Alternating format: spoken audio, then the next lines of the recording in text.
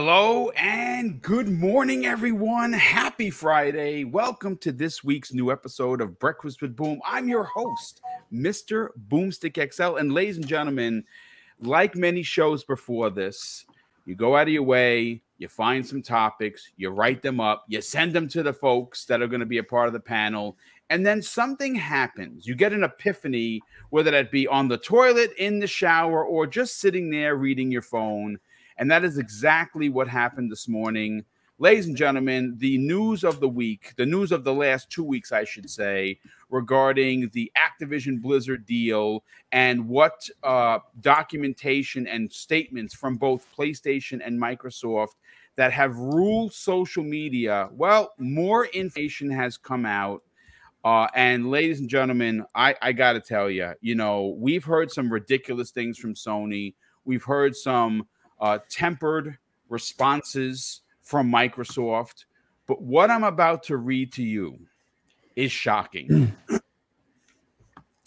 So much so that I cannot believe this came from Microsoft. Like, this is the Microsoft that many people right on this panel have been calling for. I mean, you talk about giving the horns to PlayStation. That's exactly what happened here. And again, I understand they are statements that are being translated, and maybe at some point we'll get someone that that translates it a different way. I couldn't tell you. I'm going to read verbatim, and I do want to shout out Randall Thor 19 for this. And I say that because this morning, while I was getting ready to take Mrs. Boom to work, I watched his latest video, which is phenomenal. And if you don't know who Randall Thor is, well, my God, I don't know what rock you've been under. He's closing in on 90,000 subscribers, a well-deserved accomplishment. I mean, he's been a staple and has an amazing Xbox 2 podcast with Jez Corden from Windows Central that I religiously listen to.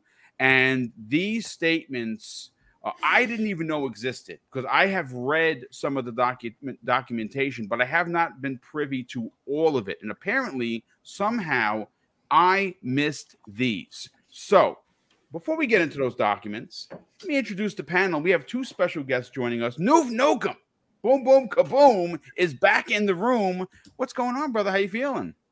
Yes, indeed. Boom, boom, kaboom, baby. Yes, it is good to be here on Breakfast with Boom, the perfect place for me to be. Again, it's going to be a big show, fantastic panel as always, and good to be back with fellow guest Mav here with you guys. I can't wait to get into everything. The chat is already hopping, so good times. I've been just living life, man, but as you probably already know, I'm getting ready to jump back into the podcast scene full time on September the 6th, but more about that later. Yeah, and you know what? The world will be better for it. Obviously, you've done some guesting. You've been on this show quite a few times since stepping away and kind of getting your health in order. And we're happy that you have come to a close with that, and that you're going to make your way back here, because you know something, you do bring a unique way of podcasting that a lot of people don't do. And we're happy to have that, to know that you'll be coming back. But we will get more information on that later in the program. Mav, you dropped some bombs last night on PM in the PM with Pong Soul. Listen, welcome back, brother. Thanks for guesting. Hey, thanks for having me here. Usually not here on your Friday show, and I wasn't able to be there this Tuesday either for Xbox Factor. So I'm super happy to have the chance to sit down here with you. And good old Noof. What's up, Noof? How you doing, man? Yeah, I'm looking forward to it. We're gonna a lot of spicy things to talk about, man, because this is like, we all have like the console wars and Twitter and stuff, you know what I mean? But there's like actual wars going on behind the scenes with the lawyers and the regulators and everything, which is fascinating to see. And when the actual companies come with the claws out instead of just the Twitter fanboys here and there, it's really interesting to read, man. It's pretty awesome, actually. I love it. I love this new Microsoft and even Sony. I love the back and forth, man. It's gonna be a fun conversation. Well, you know what's interesting, Mav, is Sony is who we thought that they were, right? They are the market leader. They will say what they have to say in order to retain that leadership. whether that be lie or cut or steal their way through whatever they can do to make sure that this deal doesn't pass. Obviously, what they had to say is literally irrelevant. It is it's hypocritical through and through. Oh, right? it's 100% hypocritical, because we will get into the shenanigans that they have been known for, and the fact that there are anti-Game Pass clauses in contracts that came out in the Capcom leaks that has been posted out there for everyone to see. We also have seen wording from Sony where they have gone out of their way to have paywalls or make payments to developers and publishers to keep said games off of Xbox Game Pass. We do have a couple of quotes from people in the community, one of which is Xbox University. Now, here's the thing. I will say this right now, and he knows this because we've had conversations. There's a good portion of the things that he says that I do not agree with. I'm gonna be completely honest, because a lot of the times he does go a little bit too far with the rhetoric, almost to the point where I will not like or favorite or retweet, because it is on the form of some of the stuff that Sony players do that I don't like. So I don't support that. But he did make a comment yesterday that I did favor. And I thought that it was a pretty damning statement, and it does make us sit back in the chair and think a bit. And I will read that live on the air momentarily, but let's continue with the introductions. Dreadpool, it is super awesome to have you back here, brother. What have you had for breakfast, and how you feeling? Hey, and it's super awesome to be back every Friday, and I got to tell you, you won't believe what I had for breakfast today, and it's an odd one for sure, because I even think it's odd myself, but I'm actually enjoying it. I made myself a salad. Holy, well, there you go. Right? Breakfast? So, is it an egg salad? No, just a regular lettuce and cheese and a little bit of ranch dressing. Salad. Yeah, this is something else. So bacon in it at least? No, nothing like that. Just the closest thing to the meat was the cheese. Croutons, Wow. toast? No, just the greens, cheese, and ranch dressing. Wow. So, like I said, odd, but it Good was on actually you to very have the refreshing. stomach for that this early in the morning. Holy matrimony. Well, it's early for you. It's like dinner time for me. That is true. That is So, very true. Yeah. Yeah. So, but yeah, definitely excited to be here. This is one of those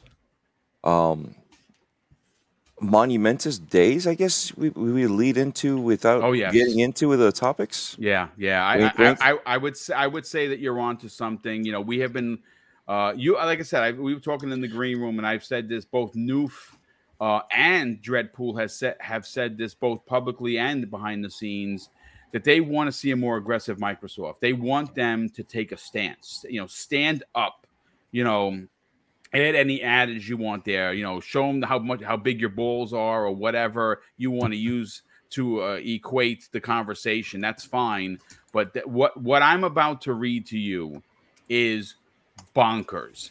And what's even more bonkers, Dread, is that the fact that Microsoft straight up calls Sony afraid.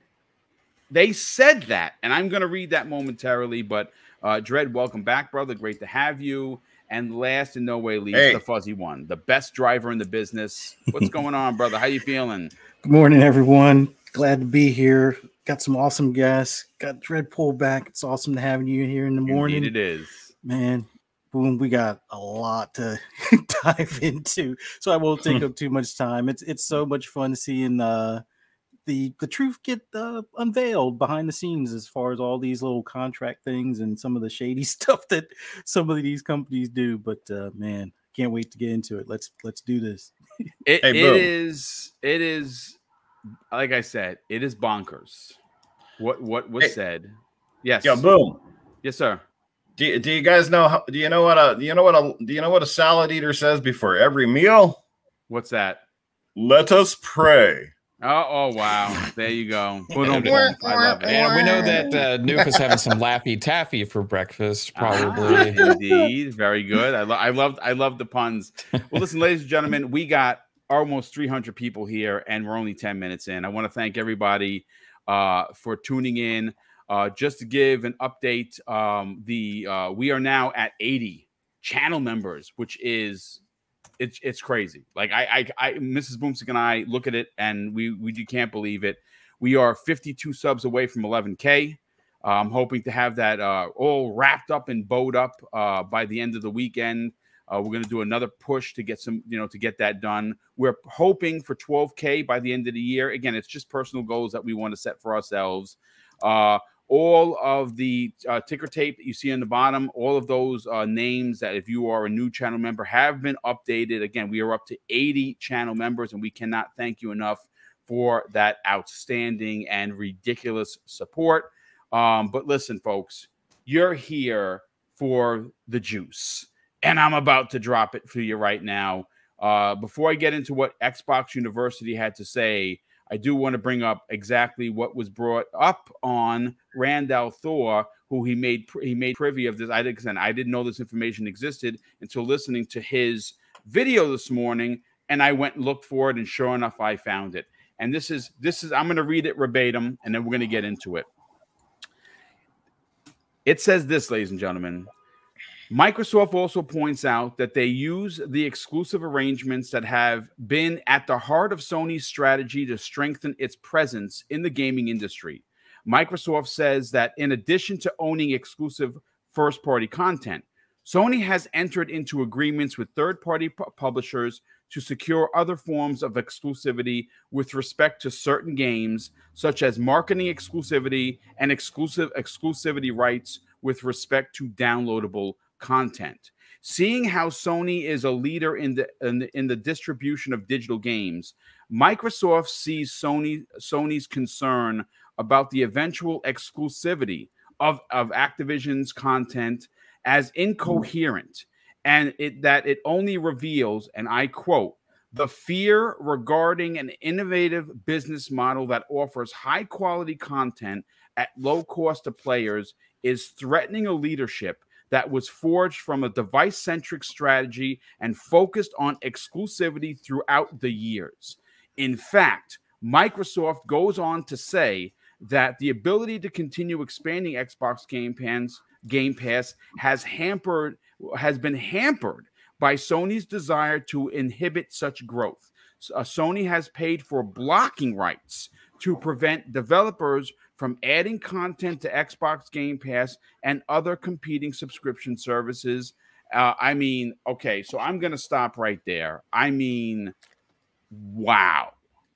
That is, if that doesn't have you drop the stake into the ground and say, you shall not pass, Sony, I honestly don't know what would. And what's interesting, Newfound, I want to go to you first because you're one of our special guests, is they use the word fear.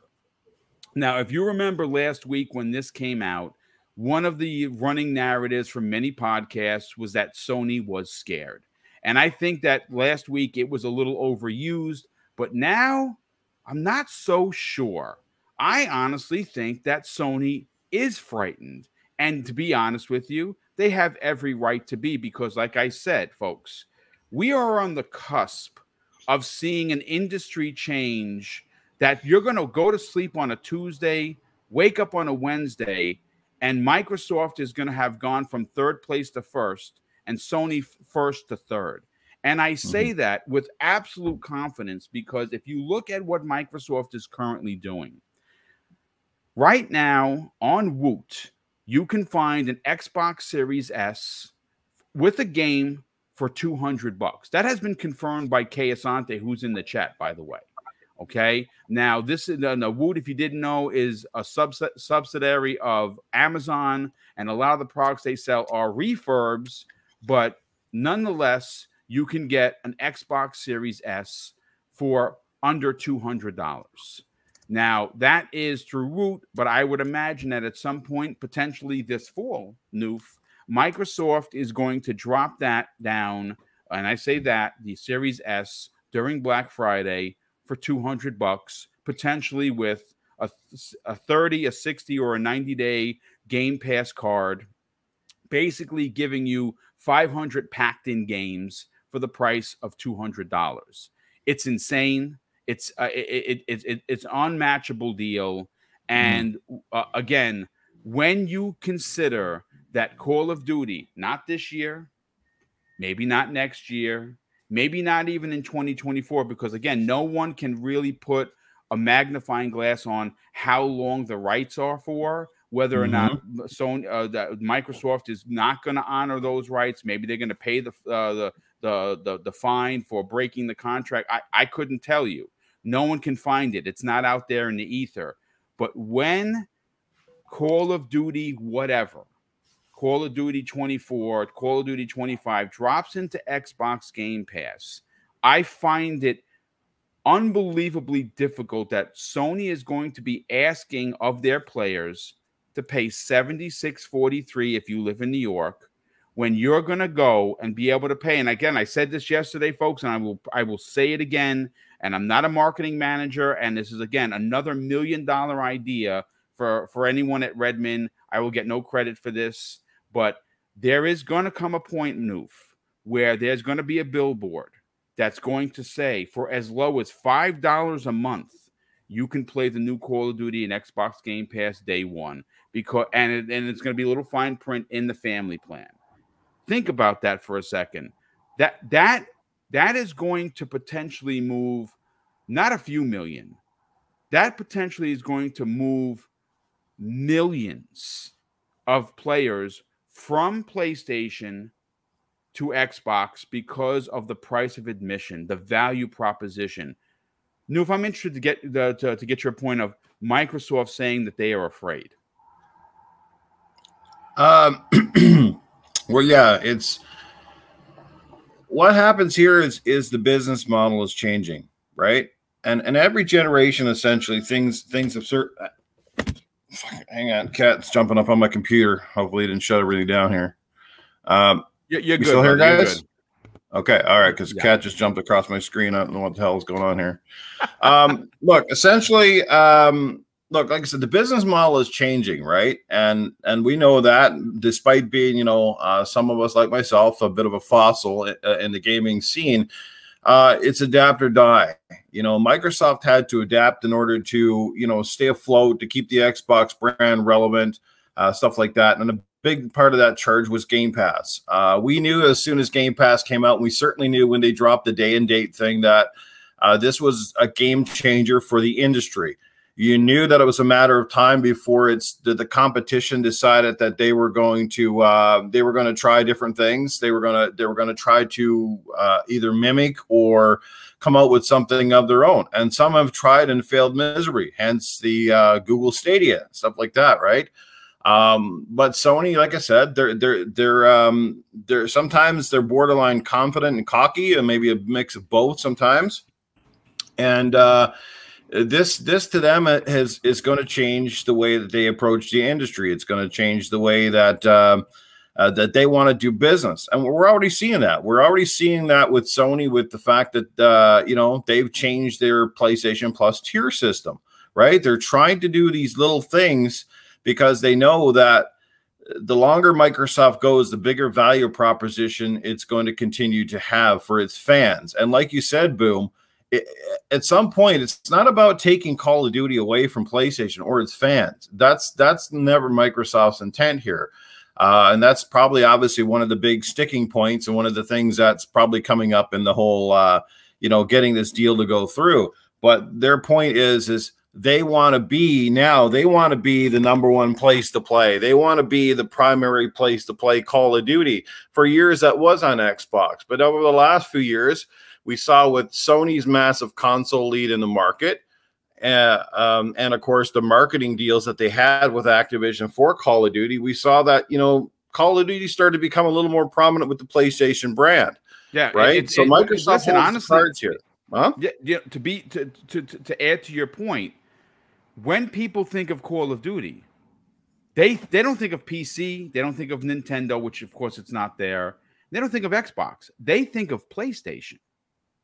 And there's a reason for it. That's why when Microsoft gave up the rights after the Xbox 360, I was incredibly taken aback because it did so well for them. Sony jumped in. You cannot blame Sony for seeing and seizing an opportunity, and they have used it. Look, during the last week's first set of documentation that came out, Sony came right out and said that their biggest third-party developer revenue stream is from Call of Duty. That's not surprising. The microtransactions, they make millions upon millions of dollars. Exactly. You know, a pragmatic eagle in the chat brings up players who play COD will never stop playing COD. COD is huge. It's a massive it's a massive get in the industry, right? It's the biggest thing is it's a marketing thing. I mean, if you think of the games in the industry that move the needle, whether you like them or you hate them, okay? Grand Theft Auto, I mean, it's sold 170 million copies now. I mean, everybody knows the name. It has its own. It's a phenomenon. COD is much like that. It's a phenomenon. World of Warcraft, another thing that's, you know, synonymous across the globe. There's these certain titles, or, you know, Fortnite is up there now, like some of these games. So having marketing rights with those tie-ins is huge. And like you said, this is where Microsoft's play is. It isn't about taking away the content. It's about having the leg up. It's about the advantage. And their advantage isn't about the console. Like I said, having the most powerful console in the world hasn't exactly done them a ton of favors. People aren't rushing down to the stores to buy Series X's because you can tout it's the most powerful console on the market. People are running down to the store to buy the best deal in gaming. That's where it's at. That's why the Series S sells. That is why Game Pass is huge, because it's the best value in gaming, bar none. And this only just added massive clout when you're going to say, yeah, I can still go into the store and I can buy Call of, especially if you're, again, a PlayStation centric owner, you got one option. You're going to buy it digitally, you're going to go physically in the store, and you're going to pay full price. Microsoft is not going to mark it down to $15 you know, to please anyone. They're basically going to say you can either join the Game Pass ecosystem and you can literally get it for practically next to nothing, or you can continue on your old path, and that's fine. Most people aren't going to complain. I mean, at the same, you know, we've been buying Call of Duty games at full price since the day they came out, and so nothing really changes there.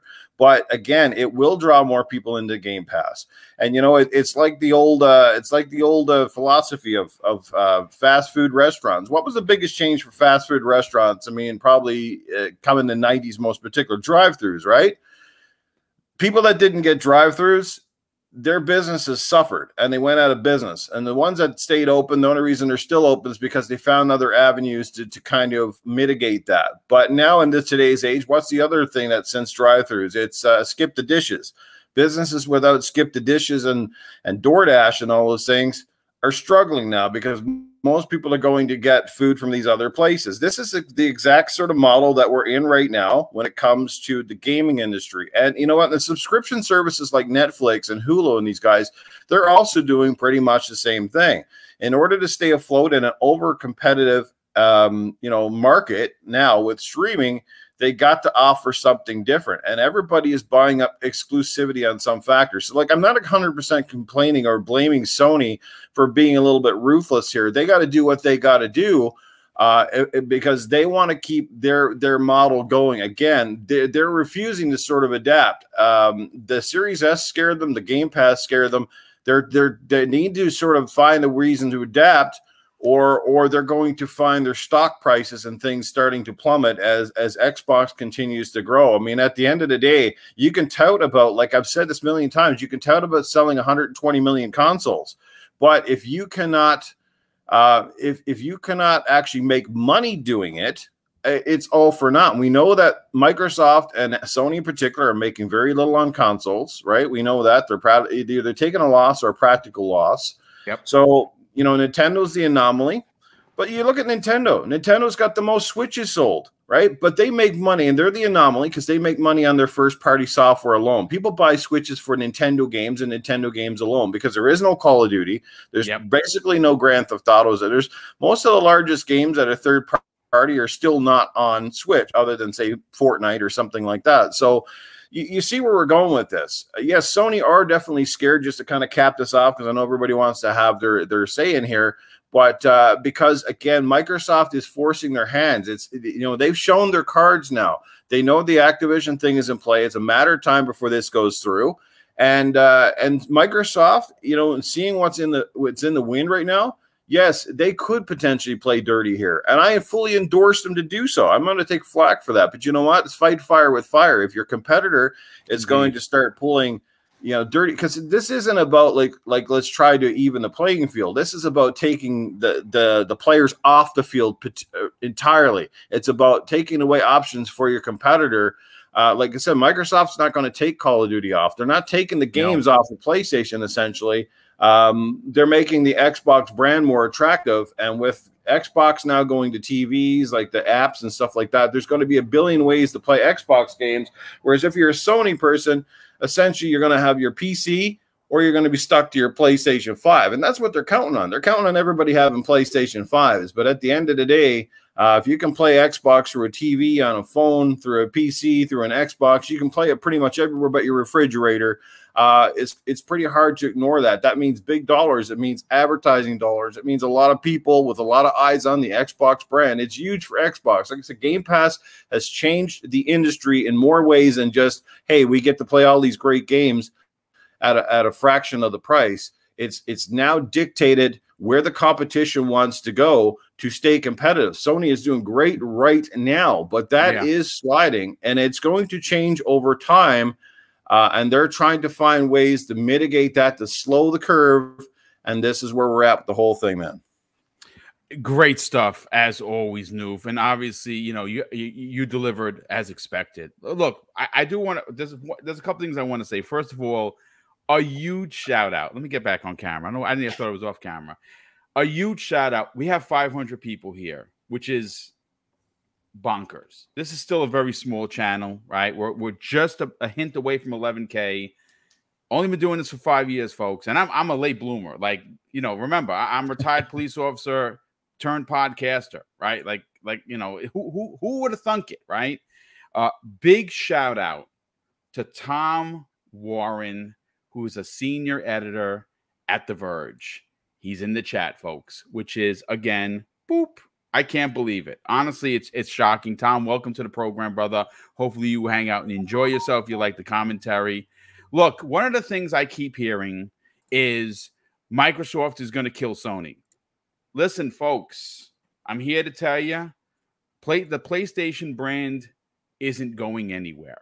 Now, I know there's been talk about them going the way of Sega and becoming a publisher. King David constantly says that. I think that the PlayStation brand is too important for that to happen. I think what we're seeing here, what we are witnessing, is, let's just take a step back before I bring in Mav and we talk about some of the stuff that came out recently regarding the Brazilian regulators' documentation that was made public. If you look as far back to the PlayStation 3 and Xbox 360 era, right? We saw that at the start of that generation, we had a very arrogant, unapologetic Sony that shot themselves in the foot, right? Go out and buy, if you have to get a second job to afford a $600 console. You know, that comment hasn't still aged well, right? Later on in the generation, they were able to edge Microsoft's Xbox 360. They didn't sell as many consoles if they wanted, but they kind of stepped in it, so to speak, to start the generation. And 360 pretty much reigned supreme on many fronts. Fast forward to the Xbox One generation and the PlayStation 4 generation. Well, we saw a roles reversal, right? We saw a very overconfident Microsoft say some things. Donnie D, hey, if you need a console that's offline, we got one for you called the 360. Again, didn't age well even in 2022. They had they had the wrong leadership running Xbox at that time, and with one video, one 65-second video, this is how you share games. Sony won the generation. Like that won the generation for PlayStation, and they have they're still holding tight to that grasp. Listen, folks, they're at almost 22 million consoles sold. That's awesome for the PlayStation 5, considering the restraints that they have had with the chips and how and the yields and everything else that goes behind that. You talk about Microsoft, they're at 16 million consoles sold. Not too shabby, right? And they're gaining. They're inching. We are witnessing something that a lot of people never thought could happen, and that is Sony actually letting the grasp is slipping of market leadership. And if you look at what Microsoft is doing, where Noof had such a great speech, where you talk about, well, there's going to come a point where the Series S is going to be $200. I mean, it's almost inevitable, right? The family plan was just launched in Colombia, and where was the second place? Ireland, and that's going to be coming to the States. It's imminent, right? Now, does that happen over the summer? Probably not. Probably closer to the holiday, I would imagine we're going to see that. And the value proposition on allowing up to 5 people for $25 a month to have Ultimate Game Pass, which gives you cloud gaming, which gives you PC gaming, which gives you gaming on console. It's unimaginable that is a thing that is going to potentially happen. And when it does, regardless of whoever Sony has deals with, and obviously they're in bed with Square, because we know a lot of their games are not coming to Xbox. It's not going to matter.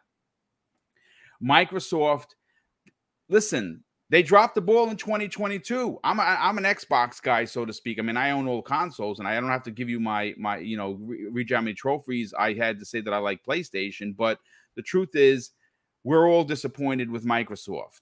3 monster delays, and they don't really have a lot in the tank. They don't have a lot to offer. It's kind of a crappy year for Xbox. But that's going to end next year. And then when we hit 23, and I know that we've talked about, oh my God, we got to wait till next year, wait till next E3. I've heard it all. But we're going to get to 2023, and then it's going to be an onslaught. Then it's going to be on like Donkey Kong, all the way moving through 24, 25, 26, 27. And when Microsoft starts hitting all its switches with its first party, after the Activision deal is sewn up and put to bed, Mav, there's a reason why the word fear, or people are saying Sony is scared. I say they're concerned. What are your thoughts up to what I just read earlier before Noof just completely knocked it out of the park? Yeah, I mean, I think Microsoft's responding to the blatant hypocrisy from Sony with their remarks to the Brazilian regulators. It was interesting, that we get a look at this, because it's like a look behind the scenes at what these lawyers are actually using to try and sway these regulators to their side, right? And for most of all the publishers, it was just like, okay, yeah, normal stuff, normal stuff, normal stuff. But then Sony has like this plea, right? Please don't let them do this to us, please, because they're going to take our business. There's nothing that can replace Call of Duty. It's a one-of-a-kind thing. It's in a genre of itself. There's nothing like Call of Duty. It's so special. And it just looks so... Microsoft was right. They did come across as scared for that. And now Sony's doing what they got to do, right? Yep. They have to do this.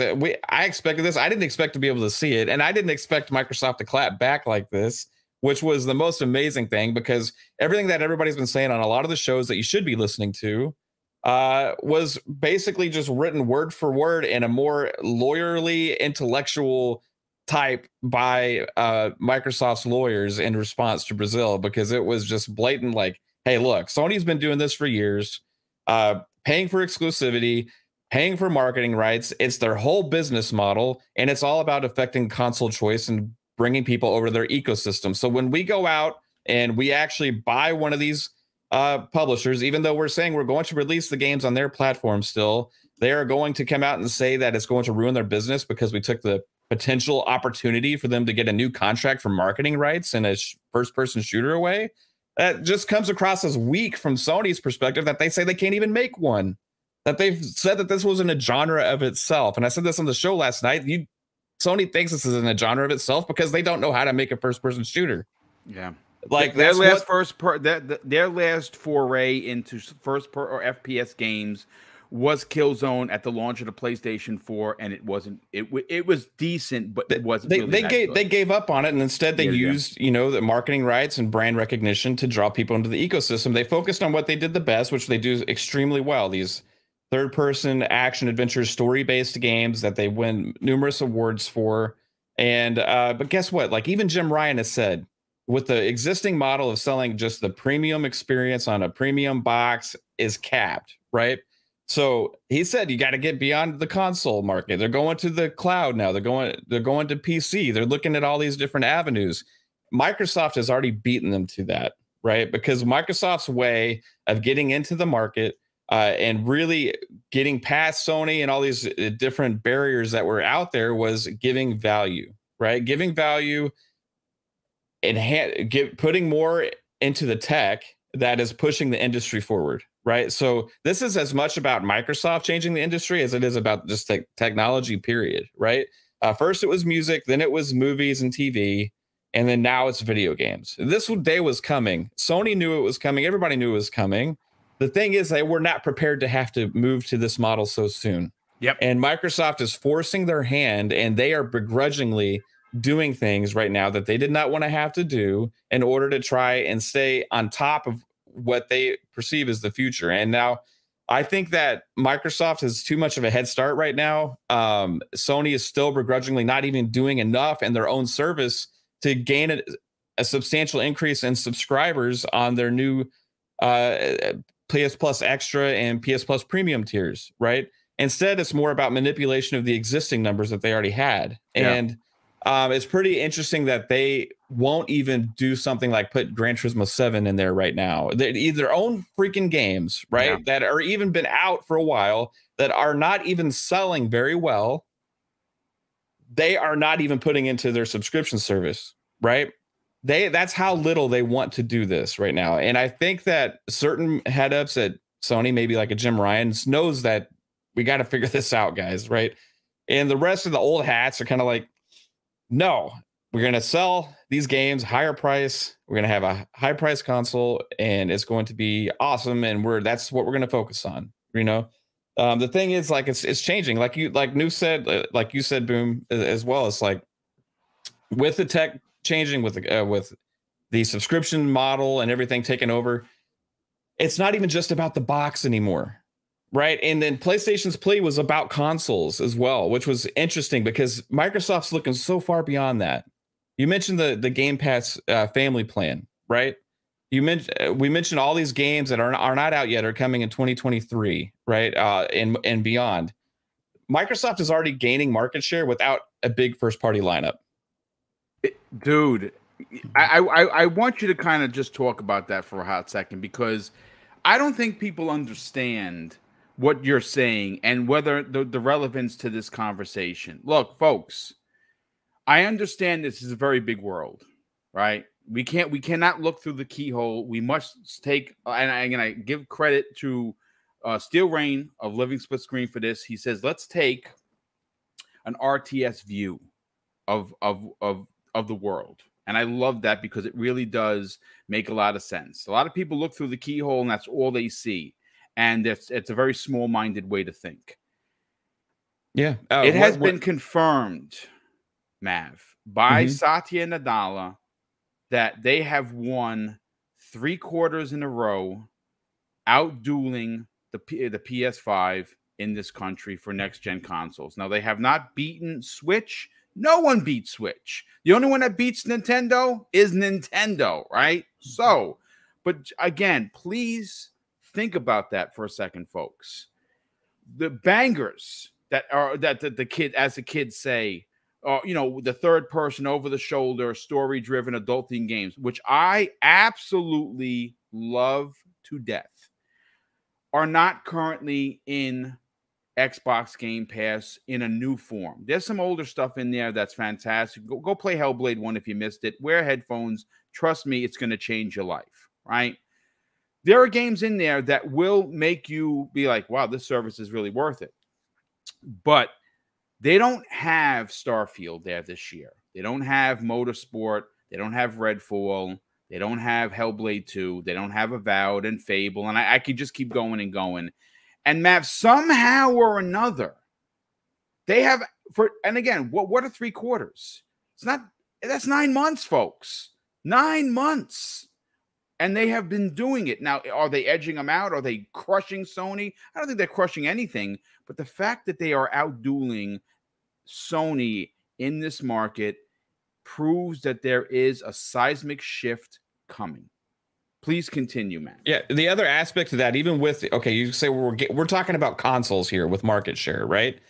And when we think about consoles specifically to Xbox are less important as they are specifically to PlayStation, right? Yes, 100%. Because with Xbox, you can access the ecosystem that they're trying to sell with Game Pass on your phone, on a PC, on a TV that's got an app built in. They're going to have the streaming stick. You can also have a cheaper box option with the Series S and everything else. You can even access next-gen games or current-gen games on an old console on an Xbox One via the cloud as well, right? So there's multiple avenues and devices. If you don't even own an Xbox right now, guess what? You have access to Xbox. You have access to the ecosystem, hence the family plan, right? Do you think a family of 5 is going to go sign up for 5 Game Pass Ultimate subscriptions? No. Right? But with everybody having all these devices in their houses that have access to all these this ecosystem, they're inviting more people in by saying, okay, if you go ahead and provide one subscription to your family for, let's say, $25, which is a rumored price, all of a sudden, all of these people get invited to the ecosystem. Now, how many consoles does that equate for? Who knows? Maybe one person wants to own a console, maybe 2. But guess what? They're still accessing this ecosystem and spending money on all these different games, right? Yeah. So that when we even look at this as far as gaining market share, that's only in one specific category to the bigger picture. Yep.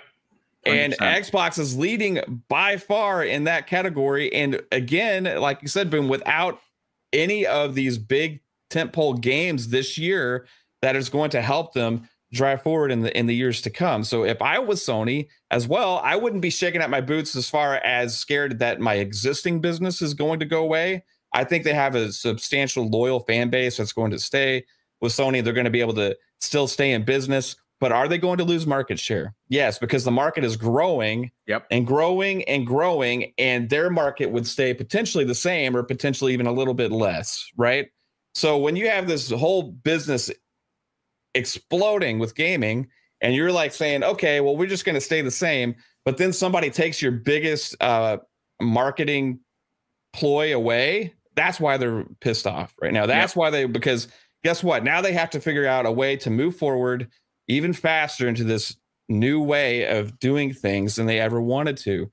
Look at those games that you even mentioned, like you got Indiana Jones, you got Starfield, you were going to have Elder Scrolls 6, Fable, Everwild, if that ever happens, 5, Perfect Dark, Avowed, Gears 6 is going to come. Grounded is finally getting its full release. I mean, there's so many games. State of Decay 3, Forza Motorsport. There's so many games that we already have announced for Xbox right now that we know are in the pipeline. Then we have a numerous amount of projects that we know are in the works because we've been told about it. We also add Contraband to that list as well. Guess what? We only know about 3 or 4 actual Sony games that are after God of War. We know about Wolverine, Spider-Man. We know about Spider-Man 2. Is there another big game that's been announced beyond those 2? Right? I mean, I just listed 8 or 9 Xbox games, right? And that's not including all those other projects. Yeah, Xbox has this stable just being pumped away at right now behind the scenes. And once that avalanche gets dumped at the feet of all of the consumers out there, and you can say, I'm going to go get a Game Pass subscription for $25 for my entire family, and they can play on whatever device they want to. And then if I want to go get a console, I can get one for $200 to $300. Or if I want the premium experience, get one for $500. Or if I got a kick-ass PC, I can also play there. What And wins? Call of Duty is now first and party. Call of Duty will be in that subscription, and Diablo 4 will be in that subscription, and all those Riot games for PC. You're going to get access to all of those things as well. I didn't even equate that into the conversation, but you're right. Remember, that Riot deal is it's much bigger than anybody realizes right now. Right, and it's not big. I mean, it's big for this country, but the importance of that for the Asian region, where Microsoft is trying to make headway, which they have failed for decades, is why this deal was made. Because remember, 10 years ago, 15 years ago, people used to stand online for 3 days to get a new console. They don't do that anymore. They're mobile gamings. They're playing in cafes. They're playing on their tablets. They're playing on their computers, right? Yeah. I mean, and again, what always wins over and is over anything else. If you got a good quality product and the value is far superior, value in people's wallets. Number one reason, and Noof said this earlier, why people make choices with their products, right? And it is an easy decision to buy into a subscription service that allows you so many different options and so much lowering the gate of accessibility across the entire portfolio of devices and everything. While meanwhile, your competition has raised the barriers with upping the price of games and all this kind of stuff that's going on. So there's a reason why the market share is actually shifting a little bit right now. And again, that's only one metric. That's just in console sales, Noof. So yeah, Sony is a little bit nervous. They got their prize. I was going to say their prize pony taken away from them. But they did. Like, the Call of Duty marketing rights were huge for brand recognition because it got the casuals in. Right. It brought the casuals in. I was like, okay, I'm just going to buy Call of Duty and I'm going to get a PlayStation. I'm good. Right. Yeah. I'm Gucci. You know, got my PS5. I got my COD. And, you know, I'm good. But guess what? Now you're going to have people saying, well, you know, you don't even have to buy it. Right. You know, you just get to on the TV later on this year when Samsung releases the 22 TVs. And in fact, you can play every Call of Duty that's ever existed, like on that service. Right. So like, would you rather do that? And also remember, like, the whole game sharing thing with Sony was like, here's how you share games. Right. Once this family plan thing's announced, like, that, it's not going to age very well when one person can have an account and they can share games with 5 people. Right. Like, it's just the technology has pushed us so far forward, and we've been saying it for a couple of years now that value trumps everything else, right? And it's just coming full force now. And you see with the language that Sony was using, you know, they're trying to do everything they can to keep it the way it is for as long as possible, but they see the writing on the wall. They're going to have to make the shifts. That's why they begrudgingly did the PS Plus tiers, like Noof was talking about. They did the PS Plus Extra, they did the PS Plus Premium.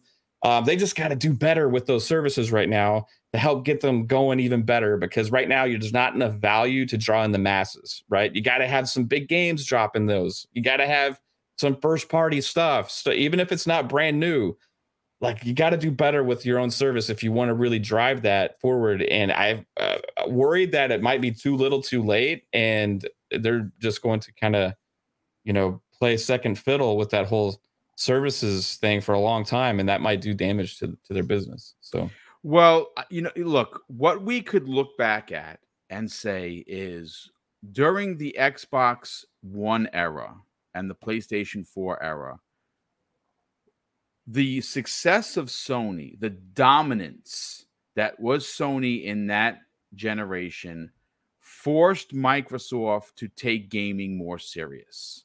Right? Remember, they only had 5 studios pre E3 2018. Right? This is when Phil Spencer was getting into his own. This is right after his big promotion.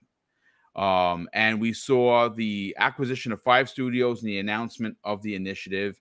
And it has just been one seismic shift after another.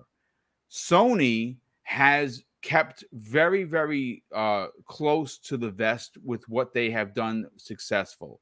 And that is the old dinosaur way of, you buy said game, you play said game.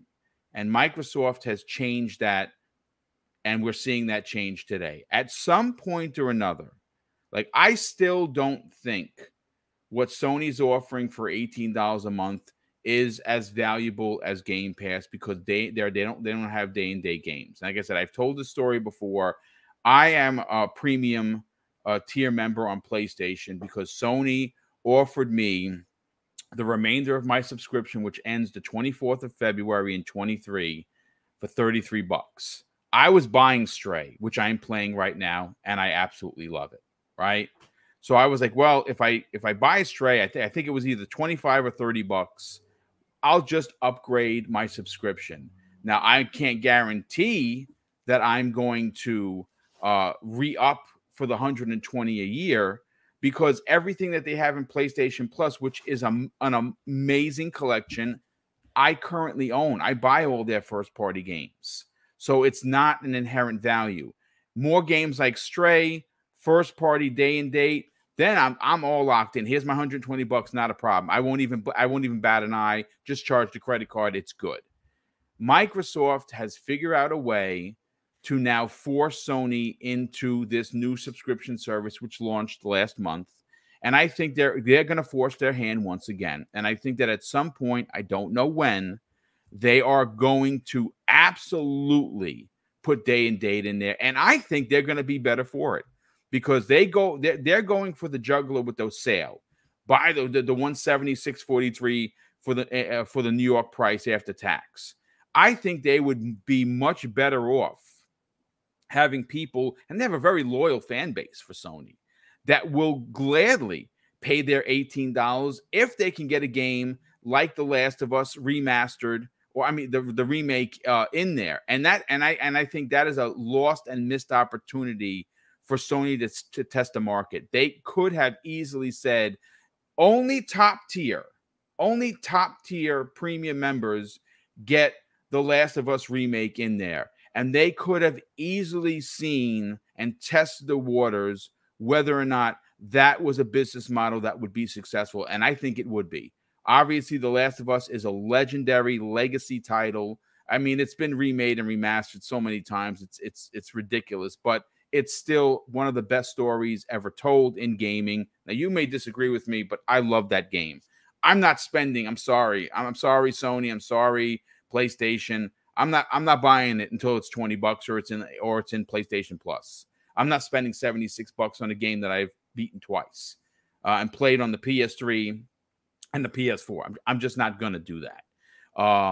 But it would have been a great opportunity for Sony to test the waters, to see if they could have gotten the people that maybe wouldn't have went out and bought this game for $76 to subscribe. I guarantee you their numbers would have went through the roof, but they didn't do that, so we'll never know.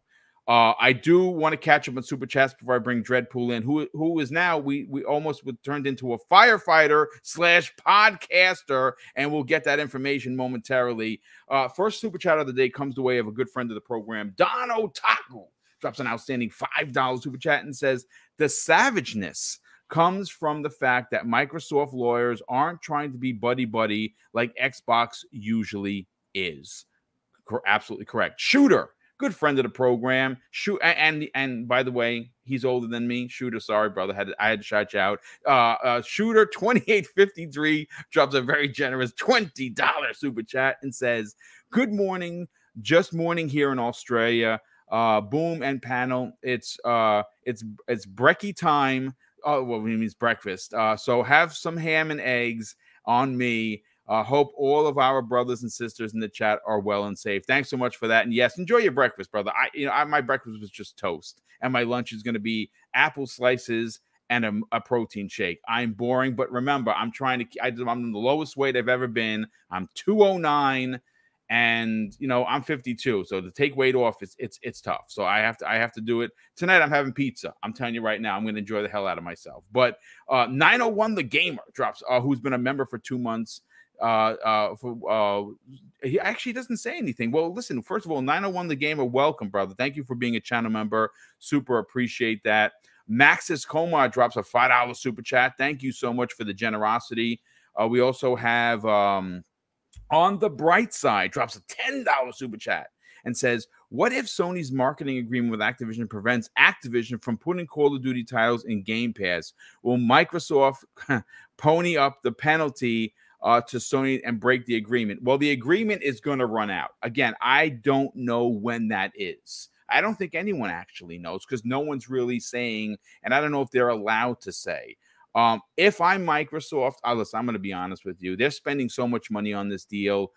I would just pay and break the contract and be like, listen, you know what? You got Call of Duty this year. Okay, not a problem. Next year, they're taking a break. There's not going to be a new Call of Duty. There's going to be Warzone 2, right? But there's not going to be a proper Call of Duty, for 23 because they're going to give the studios a break and decide what they want to do with them.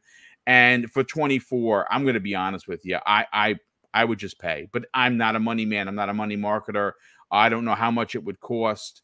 If it would cause problems for Microsoft or it wouldn't. But they normally honor the deals. This is too big I think, to just sit on your hands. But again, we will know in time. Tyson Buajaw drops a very generous $8 super chat and says, 2023 will prove a lot. Activision Blizzard deal, Call of Duty, Starfield, Family Plan, and many first-party games in Game Pass could be the start of Xbox taking over the rest of the gen. That's a fantastic point. And a good friend of the program who has been a channel member, folks, for 34 months. My God, Chaos Theory, thank you for supporting the channel. He says, good morning, Boom. Happy Friday. Best podcast ever. Thank you very much for the compliment. Thank you for supporting the channel and being here as always. Edwin Garcia, who, welcome, Edwin, brother. I hope you're doing well. He drops a $5 super chat and says, I can't wait to listen to Sacred Symbols today. Yeah, I love Colin and those guys. I don't always agree with what Colin says because he gets in his feelings. And Colin, if you watch his show, he's not a guy that shies away from telling you about yourself and about the situation. We know what his opinion on it. But yeah, I can't wait to see what I watch them from time to time. I do like Colin a lot. He says, I can't wait to listen to Sacred Symbols today to how much they downplay the whole situation. Yeah, he does that from time to time for sure. Dreadpool, or should I say Firefighter Dreadpool, I want to read another excerpt that I think is relatively important to the conversation that we continue to have. And this is what the other part that Randall Thor talked about in his video that I had to add to today's show. He says, Microsoft believes that what Sony fails to mention when it insinuates that Game Pass could achieve unattainable leadership in subscription services, it's its own leadership position on digital distribution of console games. And this is, I quote, this is from Microsoft. Sony is, in fact, the largest digital distributor of console games. Therefore, Sony's concern with the potential competition of Xbox Game Pass simply reflects the usual resistance of traditional incumbents to competition on merit represented by disruptive players. Microsoft also says that this complaint to the services such as Xbox Game Pass also reveals Sony's real concern. And I think I might have mentioned this before, but I'll say it again. The fear that the innovative business model that gives consumers access to high-quality content and lower upfront costs threatens its position as leadership in the gaming industry, with Microsoft moving away from a device-centric business strategy in the sense that gamers must buy expensive PCs or consoles to have access to the best quality games towards a more consumer-centric, gamer-centric way of doing business. Dredd, there's a lot to unpack here, and I'm interested to get your opinion. You've heard, first of all, both Noof and Dreadpool have completely knocked it out of the park. Their points of view were spot on, unbelievable. I'm interested to get your point of this. Obviously, you're a working dude. You have a family. You have responsibilities outside of gaming. Is Microsoft doing something that Sony refuses to do? All right. So first of all, we got over 600 people watching. Make sure you guys like and share this. That's bonkers. Let's make this Friday a good start of a weekend. You know, I mean, we are having a good time here. Let's do that. And then for the firefighter, let's downplay that a little bit. What happened was my wife saw smoke bellowing out of the back of somebody's roof. It was actually a bonfire, and the way that the wind was blowing the smoke, it looked like it was bellowing out. But you would have jumped into action if you And needed to. I literally jumped out there. And that's why I was like, I'll be right back. There might be an emergency. And once I saw that, I'm like running across the street, going to the neighbors, and I jumped to the back to see exactly what was going on before I like busted down their front door. So listen, it wasn't nothing. So you're doing the Lord's work. You could have saved someone's life. Thank goodness it wasn't anything more serious. Yeah, it's just being a neighbor, being a good neighbor, and this is what the community is about, right? Even physically yes. or on Twitter. You have to be a good neighbor, and that's what some people don't understand. There's that thing here, right? But back onto what we're talking about here, right? Let's see. Where do we start? There's so many different ways that I was writing all this stuff down with my notes. But let's go with the console numbers, right? Being the digital leader, right? Right? Sony kept on saying, hey, we got these numbers, right? How many times have everybody been pushing that Sony has sold so many consoles, right? That right there tells you that they have a lot of strength. Because, wait a second, didn't we talk about before many times in the past that Sony, what was it again? They pushed the publishers' influence on putting their content on their platform because they have the numbers in consoles where Xbox doesn't, and Xbox is like, yeah, we can't compete with console numbers, but what we have is user interaction. We can show you how many users are actually playing our games. How many PlayStation 4s did you buy, Boom? In a total lifetime? For me personally, I could tell you what me and my brother bought. Well, we're good for about 10, and I'm good by myself by 6. Right. I bought a PlayStation 4. Then I bought the special edition for Destiny. Then I wind up getting the PlayStation 4 Pro. Then my wife surprised me with the God of War edition. So yeah, last gen I was good for 4. My brother, I think we were good for 8. My brother bought 4, same 4 I bought, but he bought 4 as well. Okay, so did you buy God of War 10 times between you and your brother? And let's include your nephew, because I'm sure you bought your nephew a PlayStation subscription. So that's 3 subscribers, right? 3 users with at least a minimum of 10 consoles. Did you? Yeah. Buy 10 versions of those digital games? I did not. No. Correct. You may have doubled up, let's say, for your nephew. All right. So out of those 10, you, your brother, and your nephew, that would be a maximum total of 3 games. You see what I'm saying? You see what I'm getting at?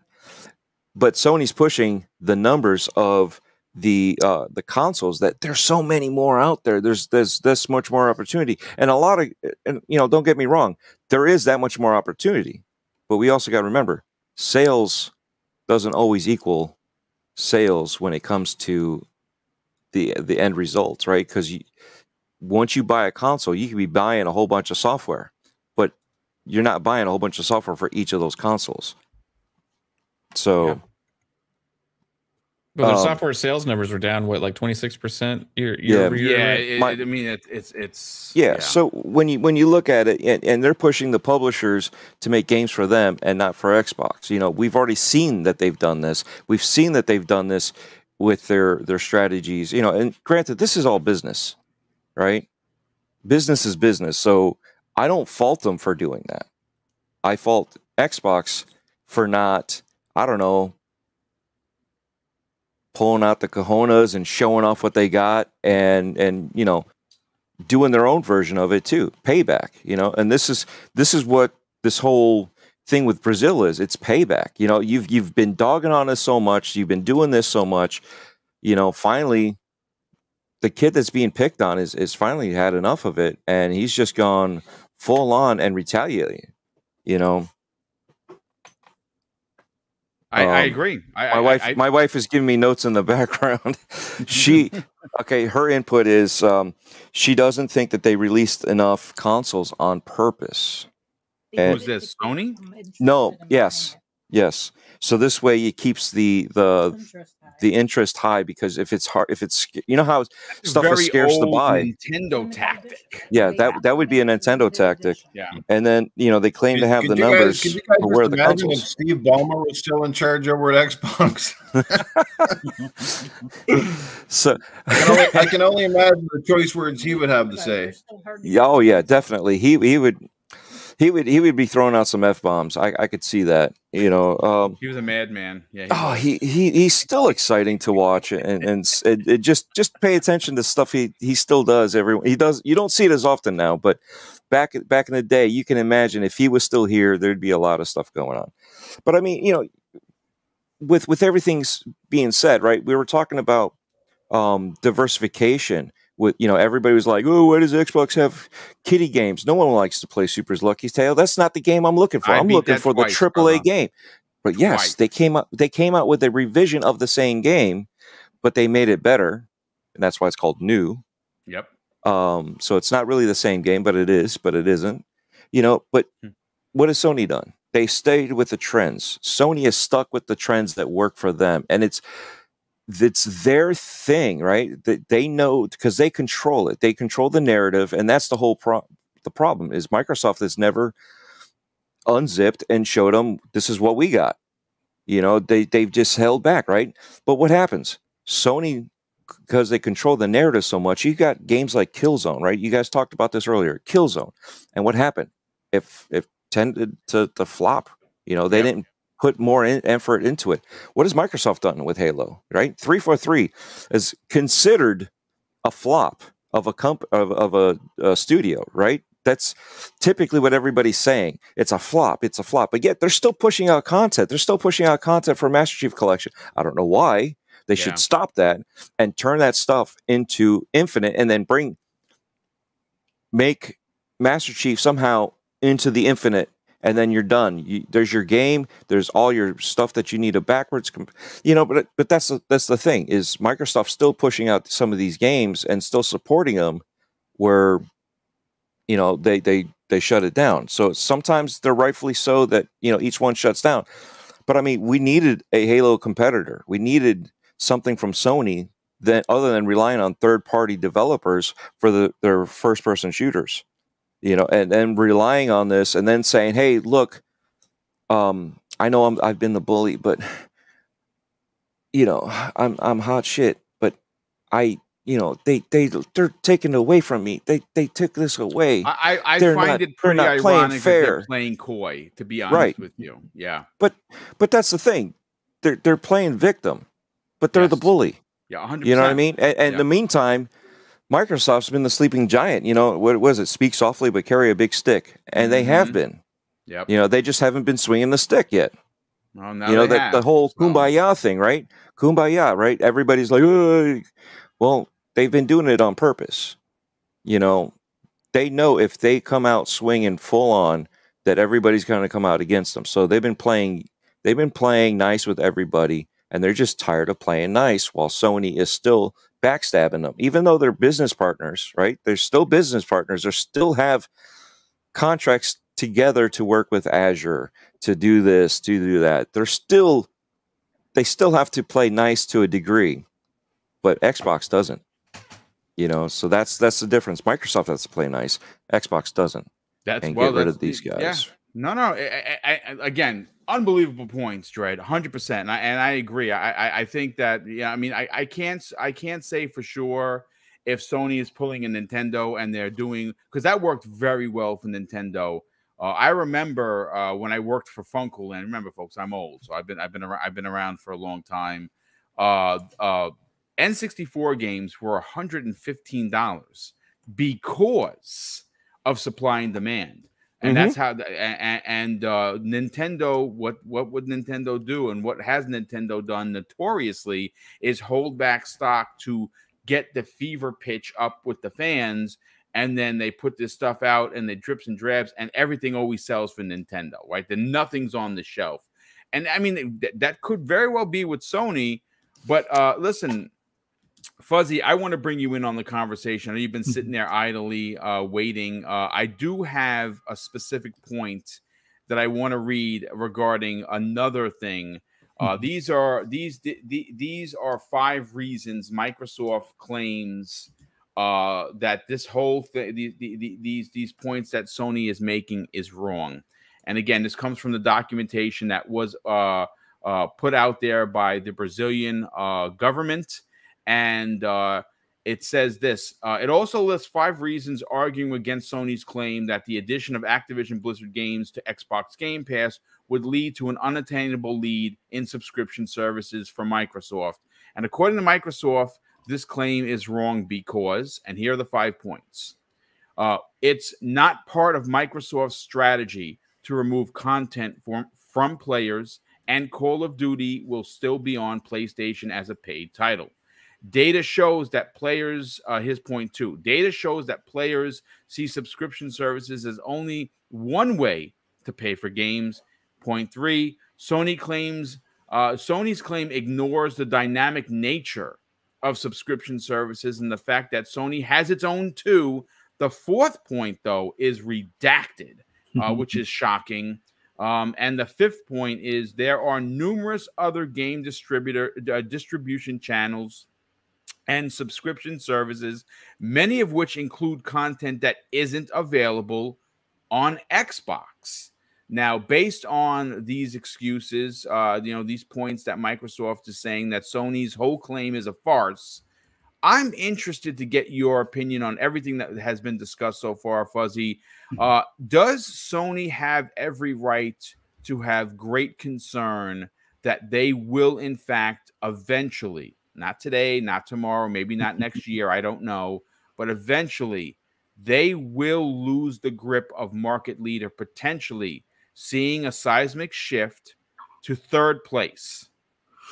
They have the right to be concerned, but they've kind of done it to themselves. I mean, all these years of paying for exclusive rights or having marketing rights where you have exclusive content for time periods that are, at one point it seemed like it was,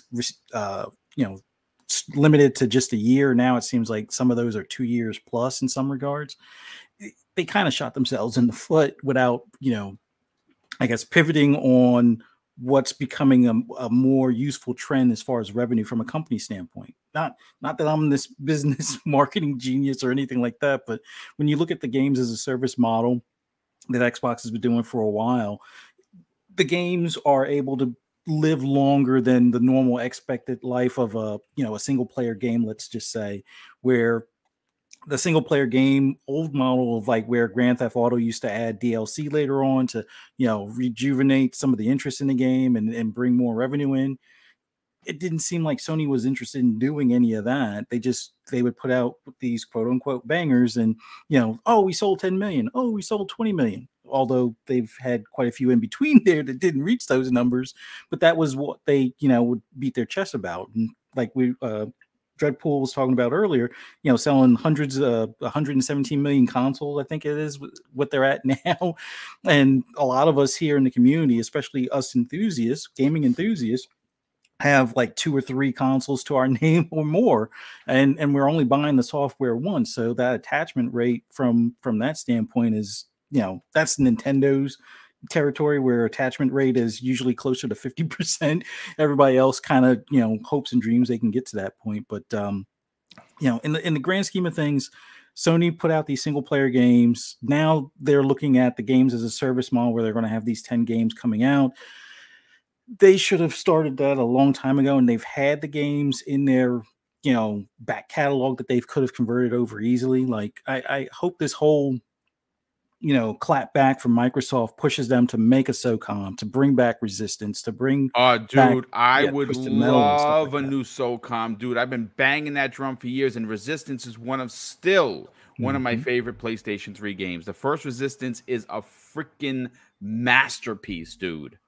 And another one that Mav and Pong brought up on their show yesterday was MotorStorm, which was one of my favorite on PS3. Oh my god, dude, we were talking about that the other day. MotorStorm. Yeah. I'm hoping that it comes to the service because I don't care about trophies with that game. I remember playing MotorStorm, the demo, and that's all I played for like a month before the game came out. It was so freaking good. Yeah, I would go to the stores to play MotorStorm. Dude, that's how good was that game? MotorStorm 3, not so much. 2 was but 1, the first one was just gold. Crazy good. And see, that's the thing. Sony's out here claiming that, you know, nobody can replicate Call of Duty and everything, and Microsoft, you know, wholeheartedly pointed out why that's not necessarily the case.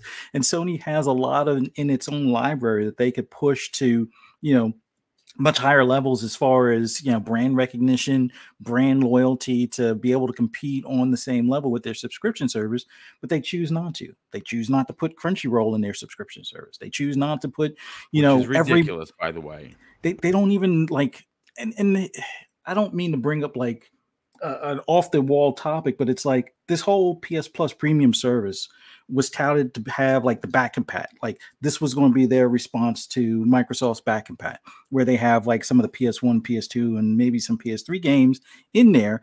And whatever they put in there initially seems like that's it.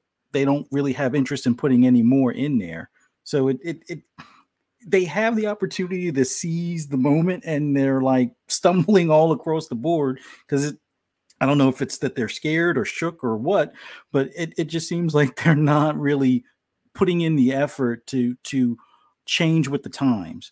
It looks like they still, like you guys addressed earlier, they still want to sell just the console and hope for the best that they can get these marketing deals and convince publishers or influence them to, you know, put their software only on their box as opposed to the other box. I mean, the whole concept of them paying for, you know, excluding stuff from other services, which yes, a lot of companies do similar things, but, and I've seen people on Twitter and elsewhere say, okay, well, Microsoft does the same thing, but usually that same thing is like, perfect example.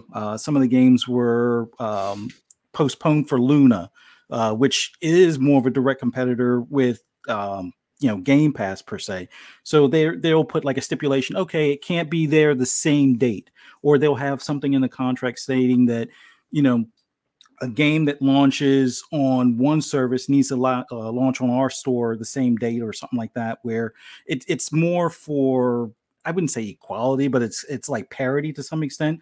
So if a dev is going to say, oh, I'm going to mainly focus on PlayStation. Well, if you want to put that on Xbox, you need to put that also on our box at the same time, unless there's some, you know, standing contract out there. So that's typically all that Microsoft has really done when it comes to paying to keep things away from the other. And it's not really even paying to keep it away. It's just basically doing the normal, you know, standard, you know, exclusivity thing, which if you look at it, I don't think Microsoft has had anything that's lasted that much more than 6 months, other than maybe the dev taking a little bit longer, like maybe 8 months, where games like Medium or The Ascent didn't come to PlayStation right off the bat. But look at Tunic. Tunic was like, what, 30 days? I think the whole deal with Stalker 2 is only geared for like 2 months, if that. I think Division was the last big one that they had, where it was 90 days for like the DLC content. After the whole Tomb Raider, you know, I wouldn't say it was a debacle, but it was like the outroar from the PlayStation fan base, and even some Xbox enthusiasts like McCafferty were like, "Oh, this isn't fair that, you know, Microsoft gets the exclusive rights for a year," but yet everybody's silent about, well, not everybody, but those same people are silent about like Final Fantasy or Spoken or other third party related titles and things like that. But this whole thing with Sony just crying in their milk about, you know, Microsoft is being unfair, and, you know, this could influence the future purchases and so forth. They've been doing the same stuff, if not worse, for these past few months. Years. Yeah. Some would even suggest decades. Yeah. And the whole crossplay thing. Oh, well, if you're going to put it on this other console and it's going to have crossplay, well, we want, you know, a percentage of the profits that we might have lost because you did crossplay. Like, that was a thing. And people don't really want to, you know, acknowledge that PlayStation is that kind of shady company to some extent. It's like, okay, you're going to tell me I have to pay you to allow this game to be playable amongst everybody because you may have lost a certain percentage? I mean, come on. So I'm all for, you know, Microsoft's lawyers clapping back. Yep. I honestly wish the executives at Xbox, used the same language in some cases when it came to referring to Sony. Not that they need to, but it would be nice to see sometimes. But yeah, Sony, they better hurry up and change their approach on things. Yes, I get their posturing for wanting to maintain their marketing lead or marketing share and stuff like that, but yeah, they need to grow a pair themselves and stop doing these backdoor deals and start focusing on what they have in front of them and compete in that regard. And kudos to Microsoft's lawyers for clapping back the way they did. So that's all I got. I absolutely agree. I definitely think you're onto something for sure. Let me catch up with some of the super chats before we move on to the Redfall topic, because it's an important topic to have, because that was one of Microsoft's big games that was delayed. Now, obviously, it's from Arcane, Austin in Texas. And listen, all you can say about Arcane is that they don't miss, right? Now, maybe not every game is for you, but you can't argue that Deathloop wasn't, again, Game of the Year contender last year. Prey was another one that that did a lot of things that they're known for. They had 2 stealth games, Dishonored 1 and 2. I didn't like Dishonored 2 as much as I loved Dishonored 1. I don't know why that was. I played through it. I enjoyed it, but I loved Dishonored 1. When you look at their pedigree, it's only safe to potentially assume that Redfall is going to be another masterpiece. And the more that I personally see of it, the more I'm excited. I don't mind having to wait, but they are going to show 30 minutes of single-player gameplay at Quake-Con that's happening in a couple of weeks. 30 minutes, not 10 minutes, not 13 minutes, not 22 minutes, 30 minutes. To me, that screams absolute confidence in what they have in front of them and how far along the game is. I'm wondering whether or not this delay, how much of this delay is really just a polish. I don't know. I know that it's coming for first half of 23. A lot of people like myself think that this is a February drop, which is still 6 months away, because it's still 4.5 months left of 2022. And then you get through January, you get into February. That's 6 months from now, folks. I'm wondering whether or not this is the January drop at this point, because if they're going to show 30 minutes, that means they're confident. But let me catch up on some of the super chat. We had one, let's see. Sith Lord drops an outstanding $5 super chat and says Sony might have screwed themselves out of getting a better deal in the future from Microsoft or other companies. Hope everyone has a great day. We also have Maxi Coleman. Now it says it's ARS $50 who drops a super chat. Doesn't say anything. And on the second super chat of ARS $20 says I'm waiting for that 60-second video. Oh, I'm waiting for revenge on that 60-second video for so long. And of course, he's talking about this is how you share games. On the bright side, drops an outstanding $10 super chat and says, what if Sony's marketing agreement? Oh, no, I read that one already. Okay, I read that one. I read Tyson's Edward and Garcia. Thanaros, good friend of the program, great friend of the program, actually. He's been a channel member for many, many, many, many years. Drops an outstanding $10 super chat and says, thanks, Boom, for your podcast marathon this week. Yes, folks, this is podcast number 7, and I'm going to be honest with you, I am spent. I guested on RDX on Tuesday. I guested yesterday on World of Gaming with Boxenberger, and I have done 5 of my own productions this week. And I'm going to be honest with you, I'm spent. Honestly, I'm starting to wear a little thin.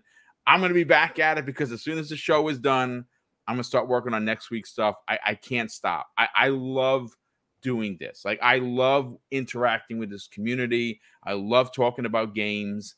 And the fact that I have a platform still blows my mind.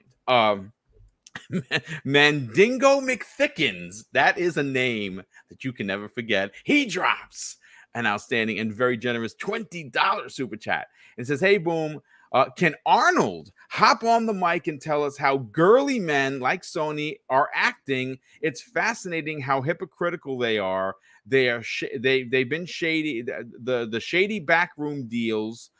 There is something to be said about total PS numbers to software ratio. Arnold, are you there, sir? And can you talk about whether or not Sony is acting like a girly man?"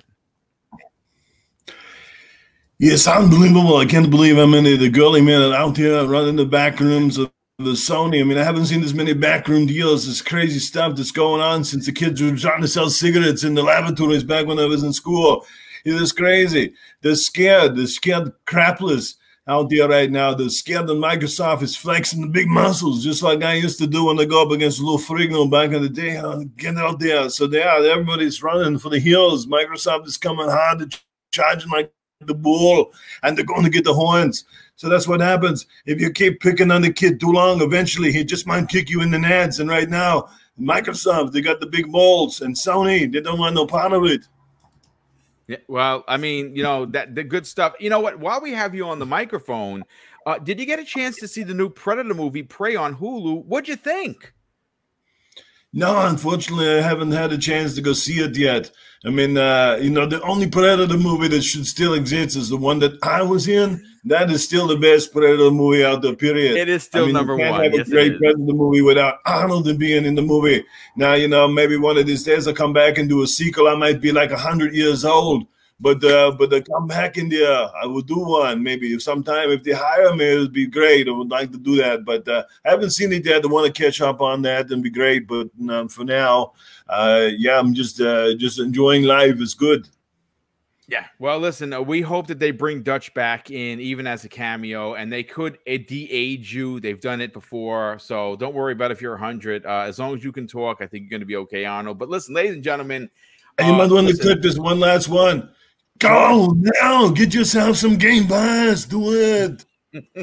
I love it. Arnold, thank you. Your 50 cents is going to be mailed out ASAP. The check will not bounce this time, I promise. Thank you very much for that. Listen, we got 30 minutes left of the show, folks, and I want to talk about an article that comes the way of VGC247.com. Listen, this was written by I believe it's Osen. I can't pronounce the last name. It's Kuhnek.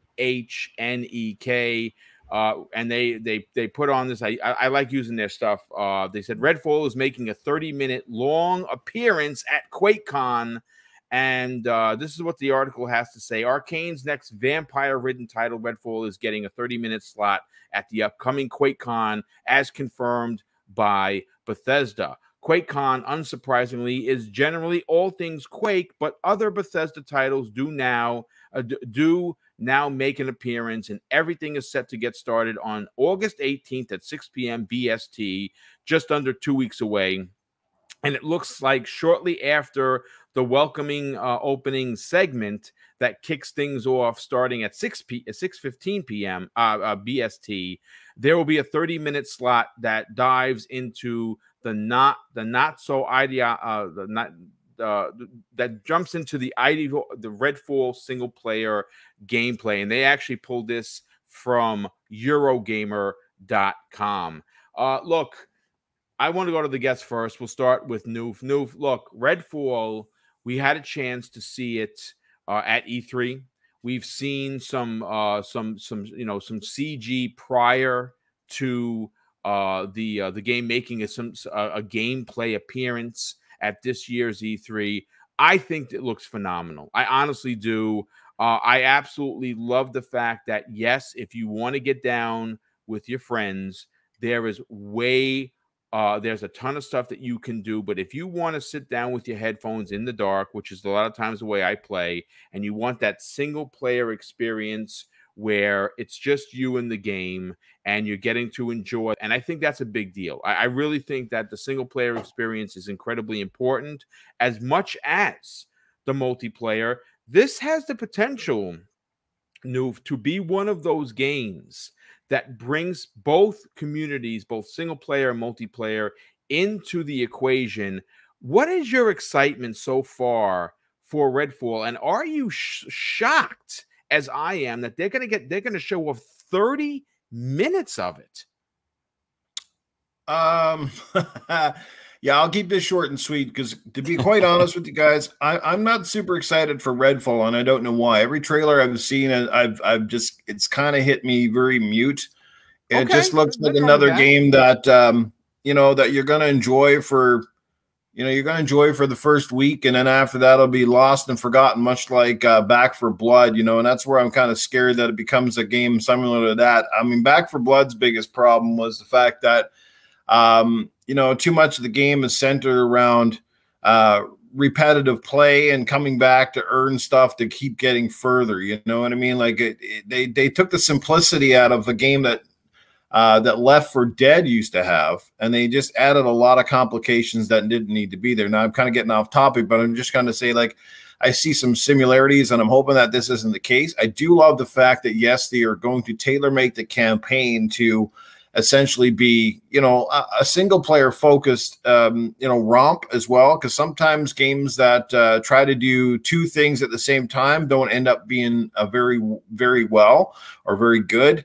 And you can feel that. You can feel like it feels like something like parts of the story are sort of tacked on and or added or, you know, or watered down, so to speak, you know, because it takes a lot of great storytelling, and certainly a lot of extra horsepower, processing power to do stuff on a multiplayer basis, so, and still have the game running well. I mean, like I said, I'm happy that people are happy and excited for the game. It's just not something that's really high on my radar, and I'll definitely watch it, and maybe things will change, but it is what it is. It's just not one of the games that like I said, that moves the needle a whole lot for me right now.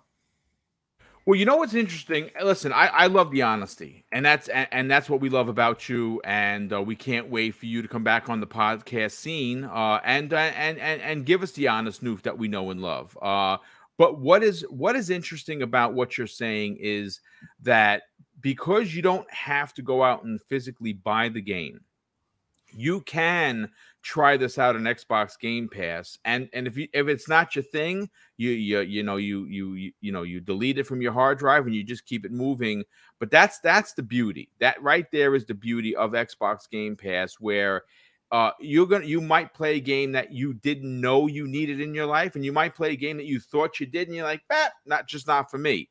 And listen, I mean, again, I have always been a fan since Arcane came in on the scene with Dishonored. I was a fan of this. I didn't beat Prey. I got about halfway through it, and it was okay. You know what I'm saying? I loved Deathloop. I didn't beat it. I bought it on the PlayStation 5 because I didn't want to wait, but I didn't beat it. I got about halfway through it. That's again, my backlog is as tall as I am, and I'm 6 feet, so I got to get back to it. I am incredibly excited for this because I love vampires. I love the dark nature of what they're doing. I love that you're going to be able to have randomized weapons with different powers. I think this is shaping up to be like one of those water cooler games that you're going to ask, hey, did you find this? And your friend's going to be like, no. Oh, we got to get together. I got to show you this weapon.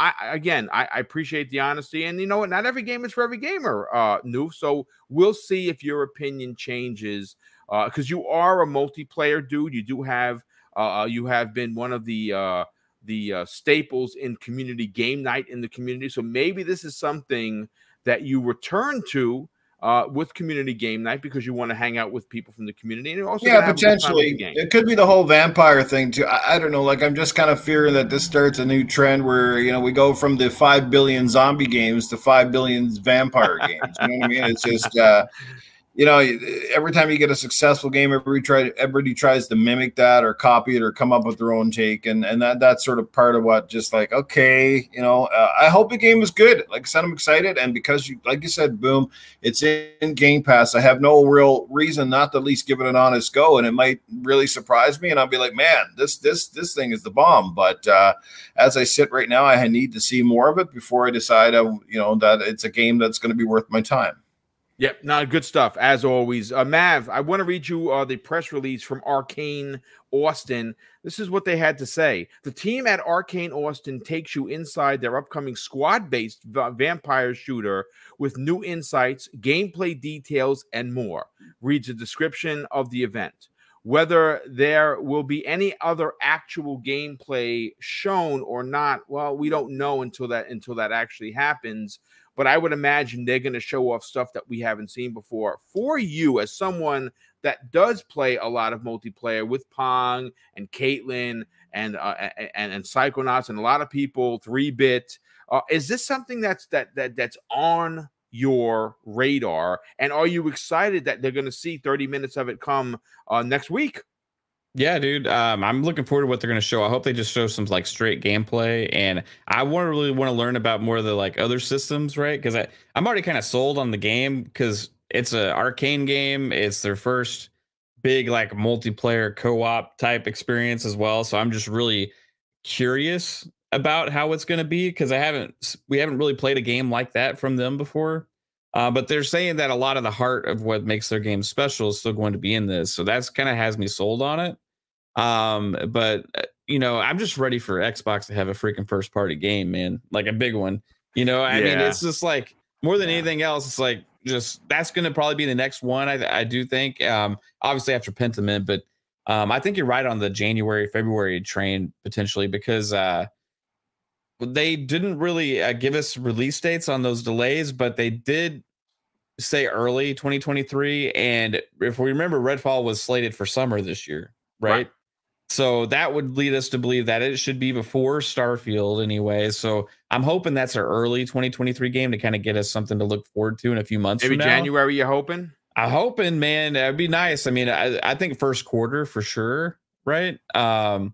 But I'm hoping January or February, and maybe we'll even get a release date with that 30-minute with that 30-minute demo. But they showed like screenshots, a lot of like the loot systems and stuff, and I really want to learn more about how that's going to work and how the abilities are going to play off of each other more, right? Because they showed some of that with the trailers and stuff about how, you know, you have one of your teammates does an ability and the other one kind of plays off of it and does like another ability, and they kind of create different scenarios.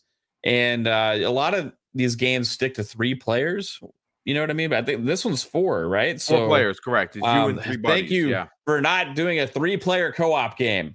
So we always have that one person that gets left out because everybody has to only do 3 players, and they always say, "Well, we just couldn't figure out the balancing." You know what I mean? No, come on, just give us 4-player co-op, and I'm super happy that's going to be the case too. But again, like the vampire thing is super cool to me too because we're so used to seeing zombies and zombies and zombies. So this is going to have a chance to be a different kind of experience a little bit with that. And I think the story is going to be a big focal point here. I think you're going to have a lot of that player chatter and the dialogue between the characters and stuff as you're kind of moving through. It's going to kind of had to add to the story development and stuff. And maybe kind of like Guardians, right?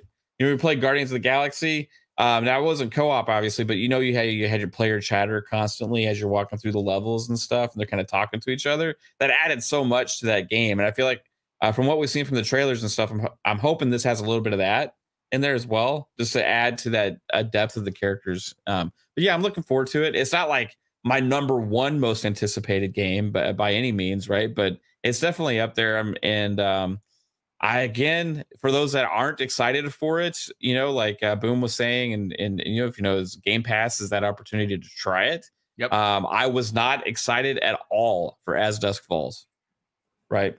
It was like I was sick of seeing it. I'm like, this game, like, it's just not for me. The art style, the way the stop motion video stuff was just distracting. I didn't like the way they were showcasing it, and one of my favorite things I played this year. Right. Oh, so, wow, that's good to know. And that's because it was in Game Pass, right? Yep. I wouldn't have bought it day one. You know, maybe after enough people sold me on it or whatever, I'd give it a go.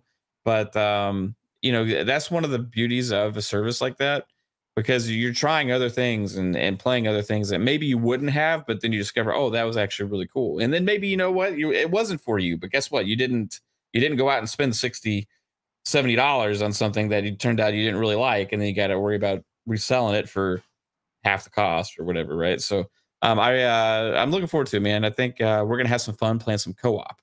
Yes. On that game for sure.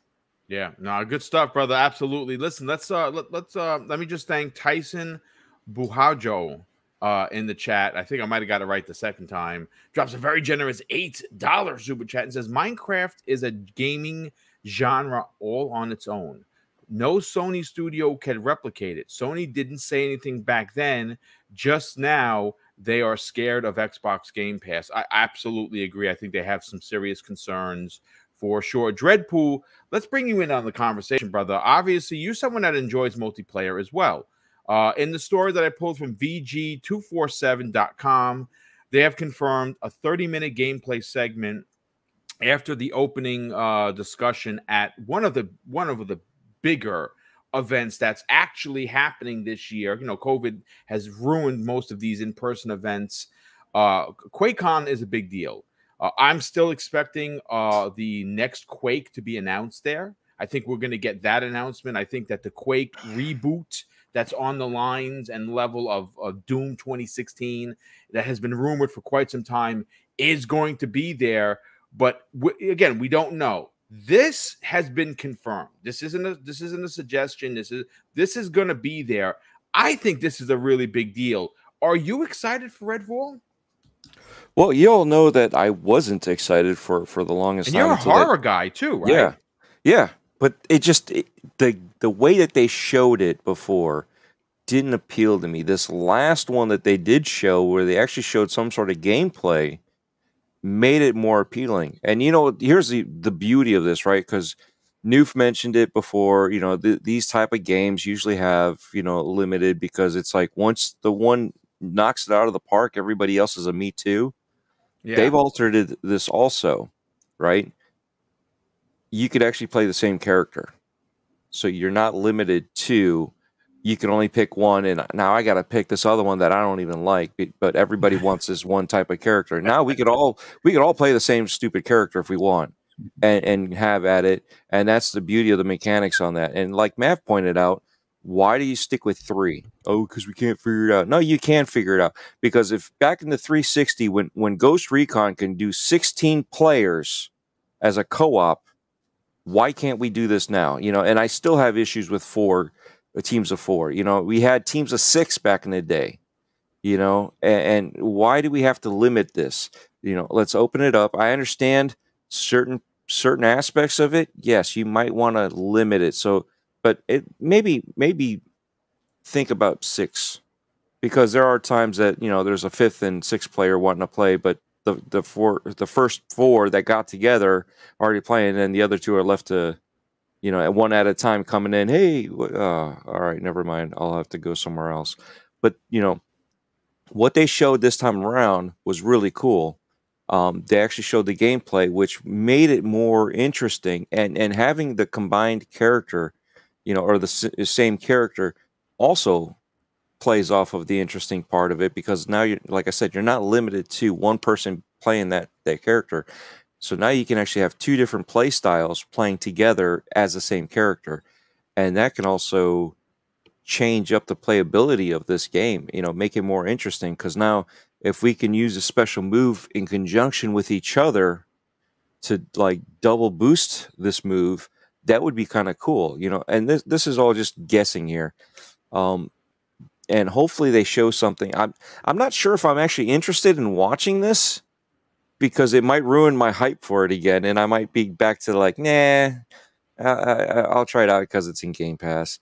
But, you know, and that's kind of the whole beauty of Game Pass, right? Blockbuster, Hollywood Video, right? You're renting the game, you try it out. If you like it, you like it. If you don't, not a big deal. You move on to the next game, you know. And if you really want to buy it, you can buy it. You know, no one's stopping you, and that's cool that they're giving you this. They're giving us information, and in the background, for those of us that have it, it's, you know, we know we paid for it, but we say it's free, even though we know we paid for it. So it's not free, but to us, it's free. So it's a free trial, you know, and it's not a curated demo trial where you're only playing so much of the game, and it's not a true semblance of what the game is supposed to be, because they just cut out a little chapter and made it this and that, and then you go back and play and you find out that they actually took out the level because they decided that the level wasn't good enough to be in the game, and you're like, what was the point of the demo?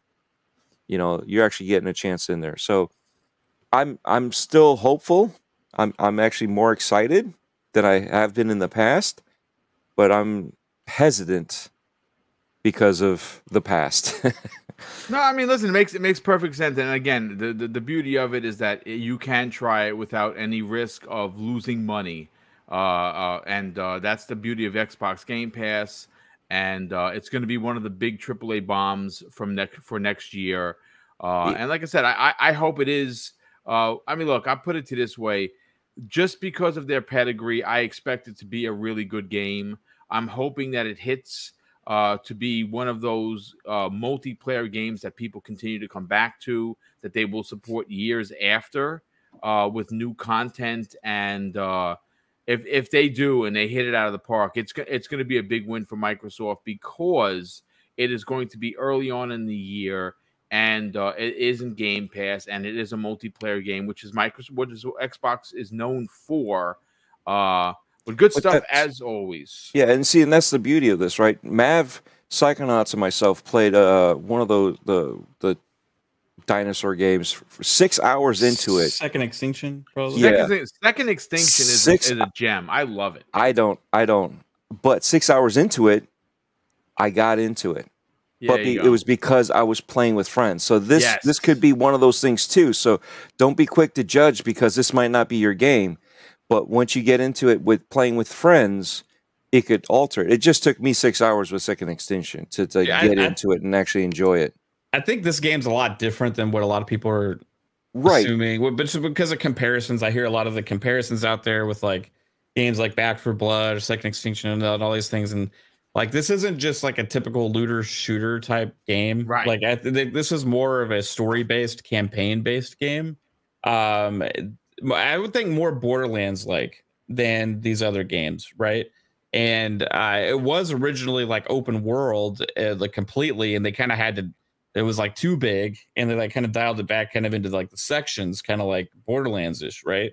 So I think when I'm thinking of this game, what I have had seen the most comparisons to from people that have seen it and played it and tried it out is like a Borderlands type experience, and not necessarily like a Back 4 Blood or like a Second Extinction or like one of these like loot grind games, right?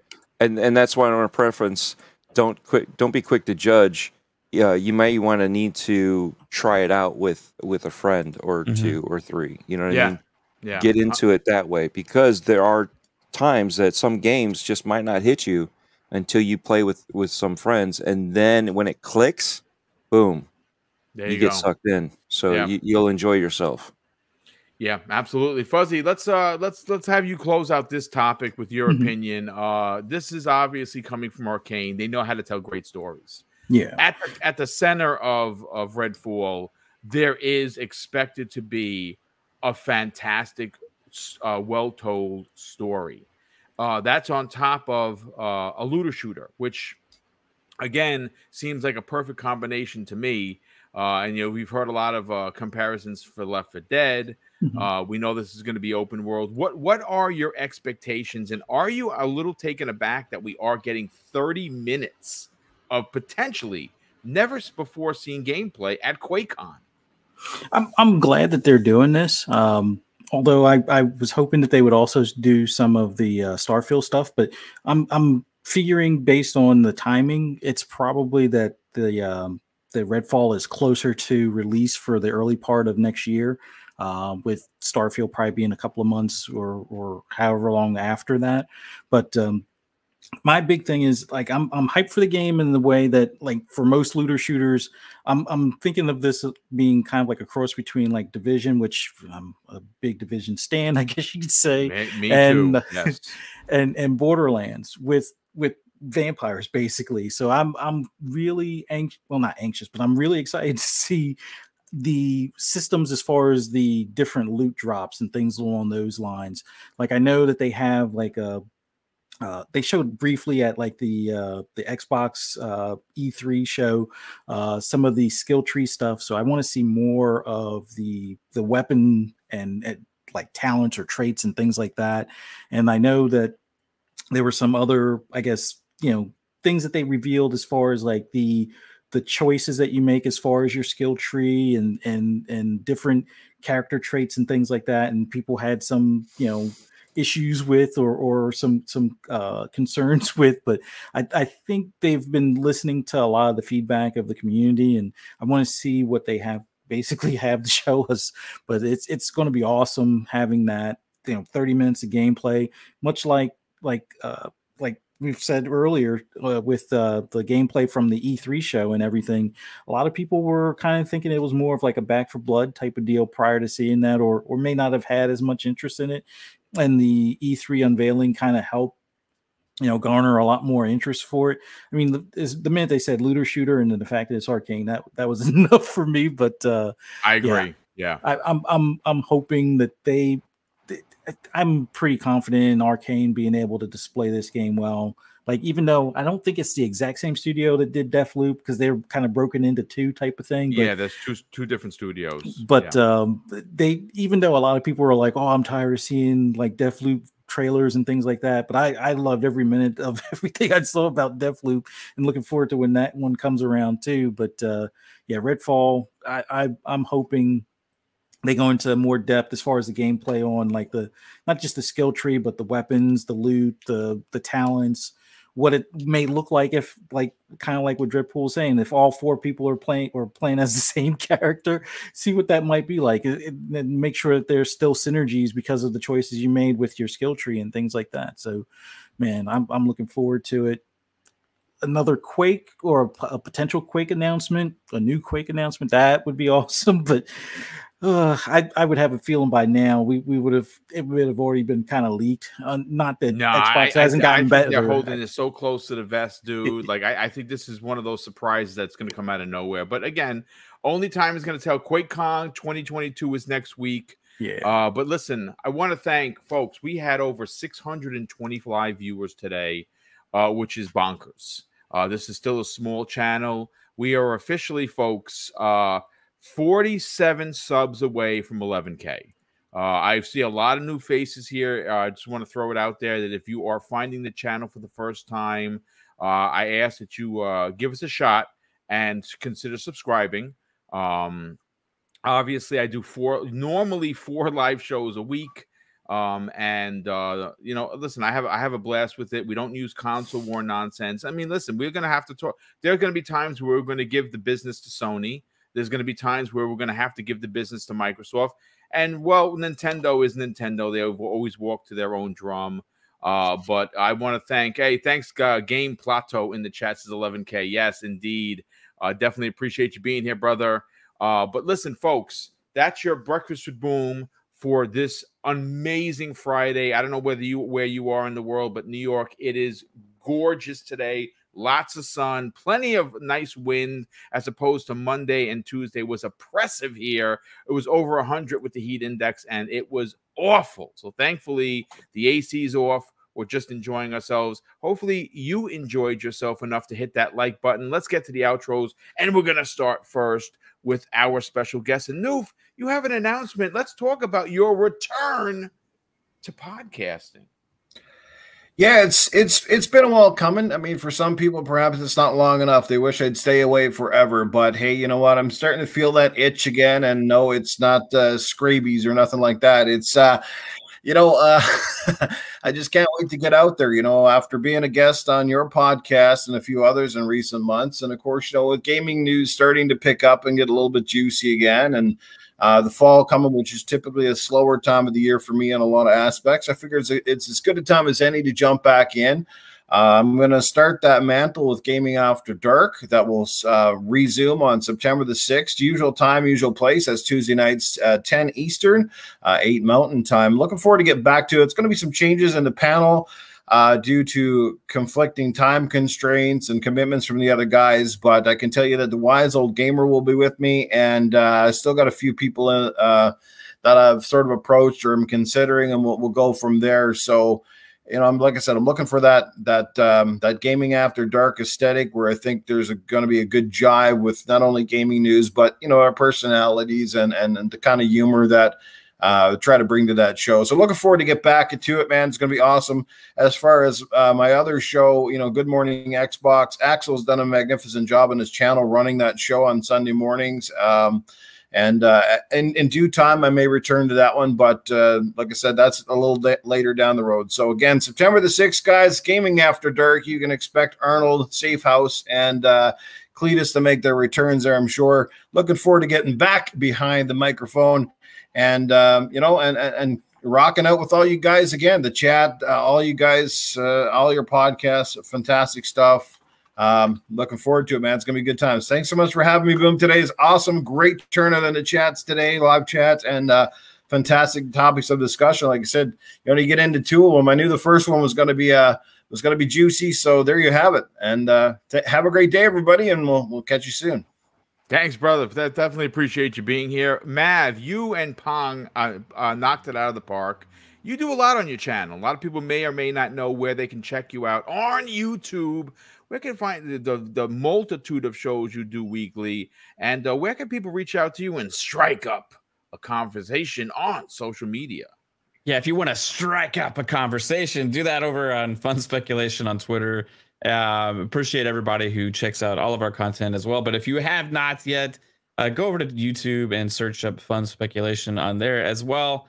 We got 3 shows we do, plus I game stream quite a bit, and we just have random nonsense at times. We'll go live randomly, kind of like Boom does sometimes. He just goes live after something big drops or whatever. And but you know, we have a lot of fun.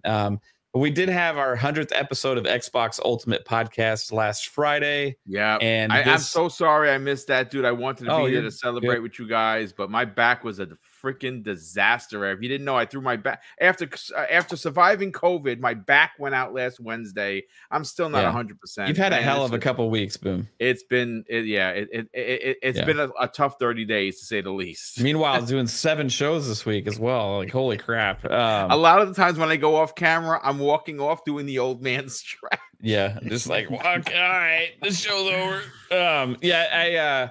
I appreciate everybody checking that out as well. We had a blast last Friday because we got to have Psychonauts, my good buddy here. He came into town. 3-Bit came into town. That's and awesome. We had I saw the video. Absolutely, I saw the in the closet video. That was awesome.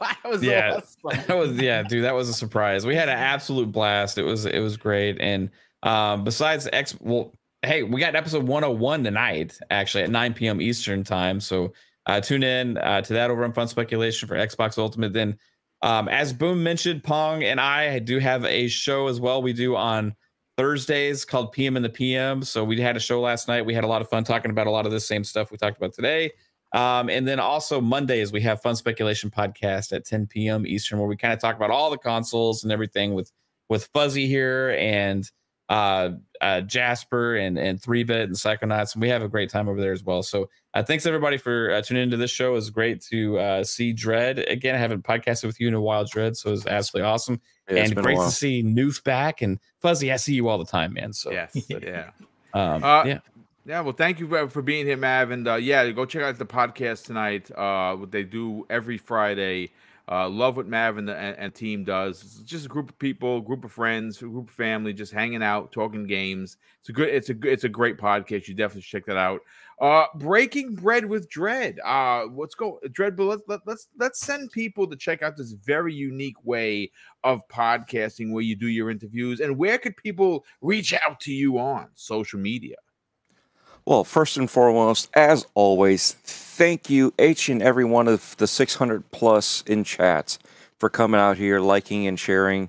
I know you all didn't like, so make sure you before we finish this episode, like it. And definitely check us out next week when we come back. But yes, Breaking Bread with Dread. I'm doing some unique stuff. You saw I've already released a couple test videos. They're the 360 ones on the YouTube channel. So if you guys like it, I'm getting really good feedback on it. So I mean, it actually boosted my channel up to 458. So it's not too bad for nice. Yeah. So it's but I've learned a few things, and we're going to try to implement a few other things. So definitely check out Breaking Bread with Dread. It's on Anchor, Apple, Spotify, all that fun, all the podcasting places. So you got some audio there, and Spotify is also doing video. So the famous Bob Camp I mentioned earlier gave me a promo. So if you guys know Ren and dope, Stimpy, dude. That was awesome. right? Yeah. So I was like, that's not exactly what I was looking for, but I'll take it. I love it. So yeah, you know all the places on Twitter, the O's are actually zeros, but most of the other places, the O's are actually O's. So, but yes, thank you all for coming in. And it's always fun to hang out with Nuve and Mav, whether together or separate in their own little groups. And that's the beauty of it, right? We're all a bigger community. We're all a bigger family. Indeed. Even though we have our little cliques and stuff like that, you would say, but we're all a family, and it's always fun hanging out. And Fuzzy, don't think I left you out. You're part of the family here too. Indeed, he is. Well, listen, Dread, it's great to have you back, brother. We missed you when you were gone for real life stuff going on, but it's great to have you each and every Friday to give your very, very detailed opinion, which you did to great lengths today. And of course, we love you for that. Last and no way least, Fuzzy Belvedere, the guy that must be dying in his chair watching me drive, playing this game, Dirt 5, one of my favorite games from last year. Dude, if you haven't played Dirt 5, please, for the love of Joe, try this game. Look, I'll say this, Forza, I'm sorry, the folks over at Playground, the driving in this game, in Dirt 5, is chef's kiss, ladies and gentlemen. But Fuzzy, tell everyone, if they want to learn a thing or three about the driving genre, and check out your YouTube channel, where could they do that? But more importantly, reach out to you and strike up a conversation on social media. Well, I want to start off by thanking everybody that came out here as well, and man, awesome panel on here today with the guests, Newcomb and Mav, my extended family. And man, good to be on here with you, Dread. And man, I always love being on here with you, Boom. Just awesome topics, awesome time. For anybody that wants to hear my ramblings on anything gaming, just follow me on Twitter at @Fuzzy_Belvedere. You can also find my YouTube channel for anything racing related, Forza or Gran Turismo, or even hopefully coming soon, Need for Speed, hopefully before the end of the year. But yeah, just search Fuzzy_Belvedere on YouTube. You can also find me on Xbox Ultimate on Fun Speculations channel at 9 p.m. tonight. Man, it was a great time last week, and we plan on continuing that party on to this Friday night as well. Check us out, Fun Speculations channel at 9 p.m. Eastern. 9 p.m. Eastern time tonight. And then PTK Blam's channel on Saturday with me, PTK, Pong, and basically we're going to have a special guest. We're going to have Psychonauts on there with us on there today. Awesome. So it's going to be a nice conversation talking about some upcoming games and things along those lines and what we're looking forward to in the coming year and stuff like that. And then on Monday, you can find me on FSP with Mav, as well as 3-Bit, Psychonauts, and Lore Master Jasper at 10 p.m. Eastern time on Monday. Also on Fun Speculations channel. And I can't wait till next Friday morning to be on here with you guys again on Breakfast with Boom. Looking forward to it. But thank you. There you go. Well, it's great to have you here, brother. Thank you so much. Ladies and gentlemen, enjoy your weekend. Thank you so much for the incredible super chats that have come in. Obviously, we use those to do the big giveaways, and we still have 3 of those left. I want to close out the show, folks, with something that is important to me. Hopefully one day it'll be important to you. That's something that my dad taught me with kids, and he would say, Craig, treat others how you want to be treated. Also, it doesn't cost anything to be nice. You live by those rules, son. I can guarantee you're going to have an awesome day. So take care, everyone, and we'll see you next week on the newest episode of Breakfast with Boom. Take care, everyone, and have an amazing weekend.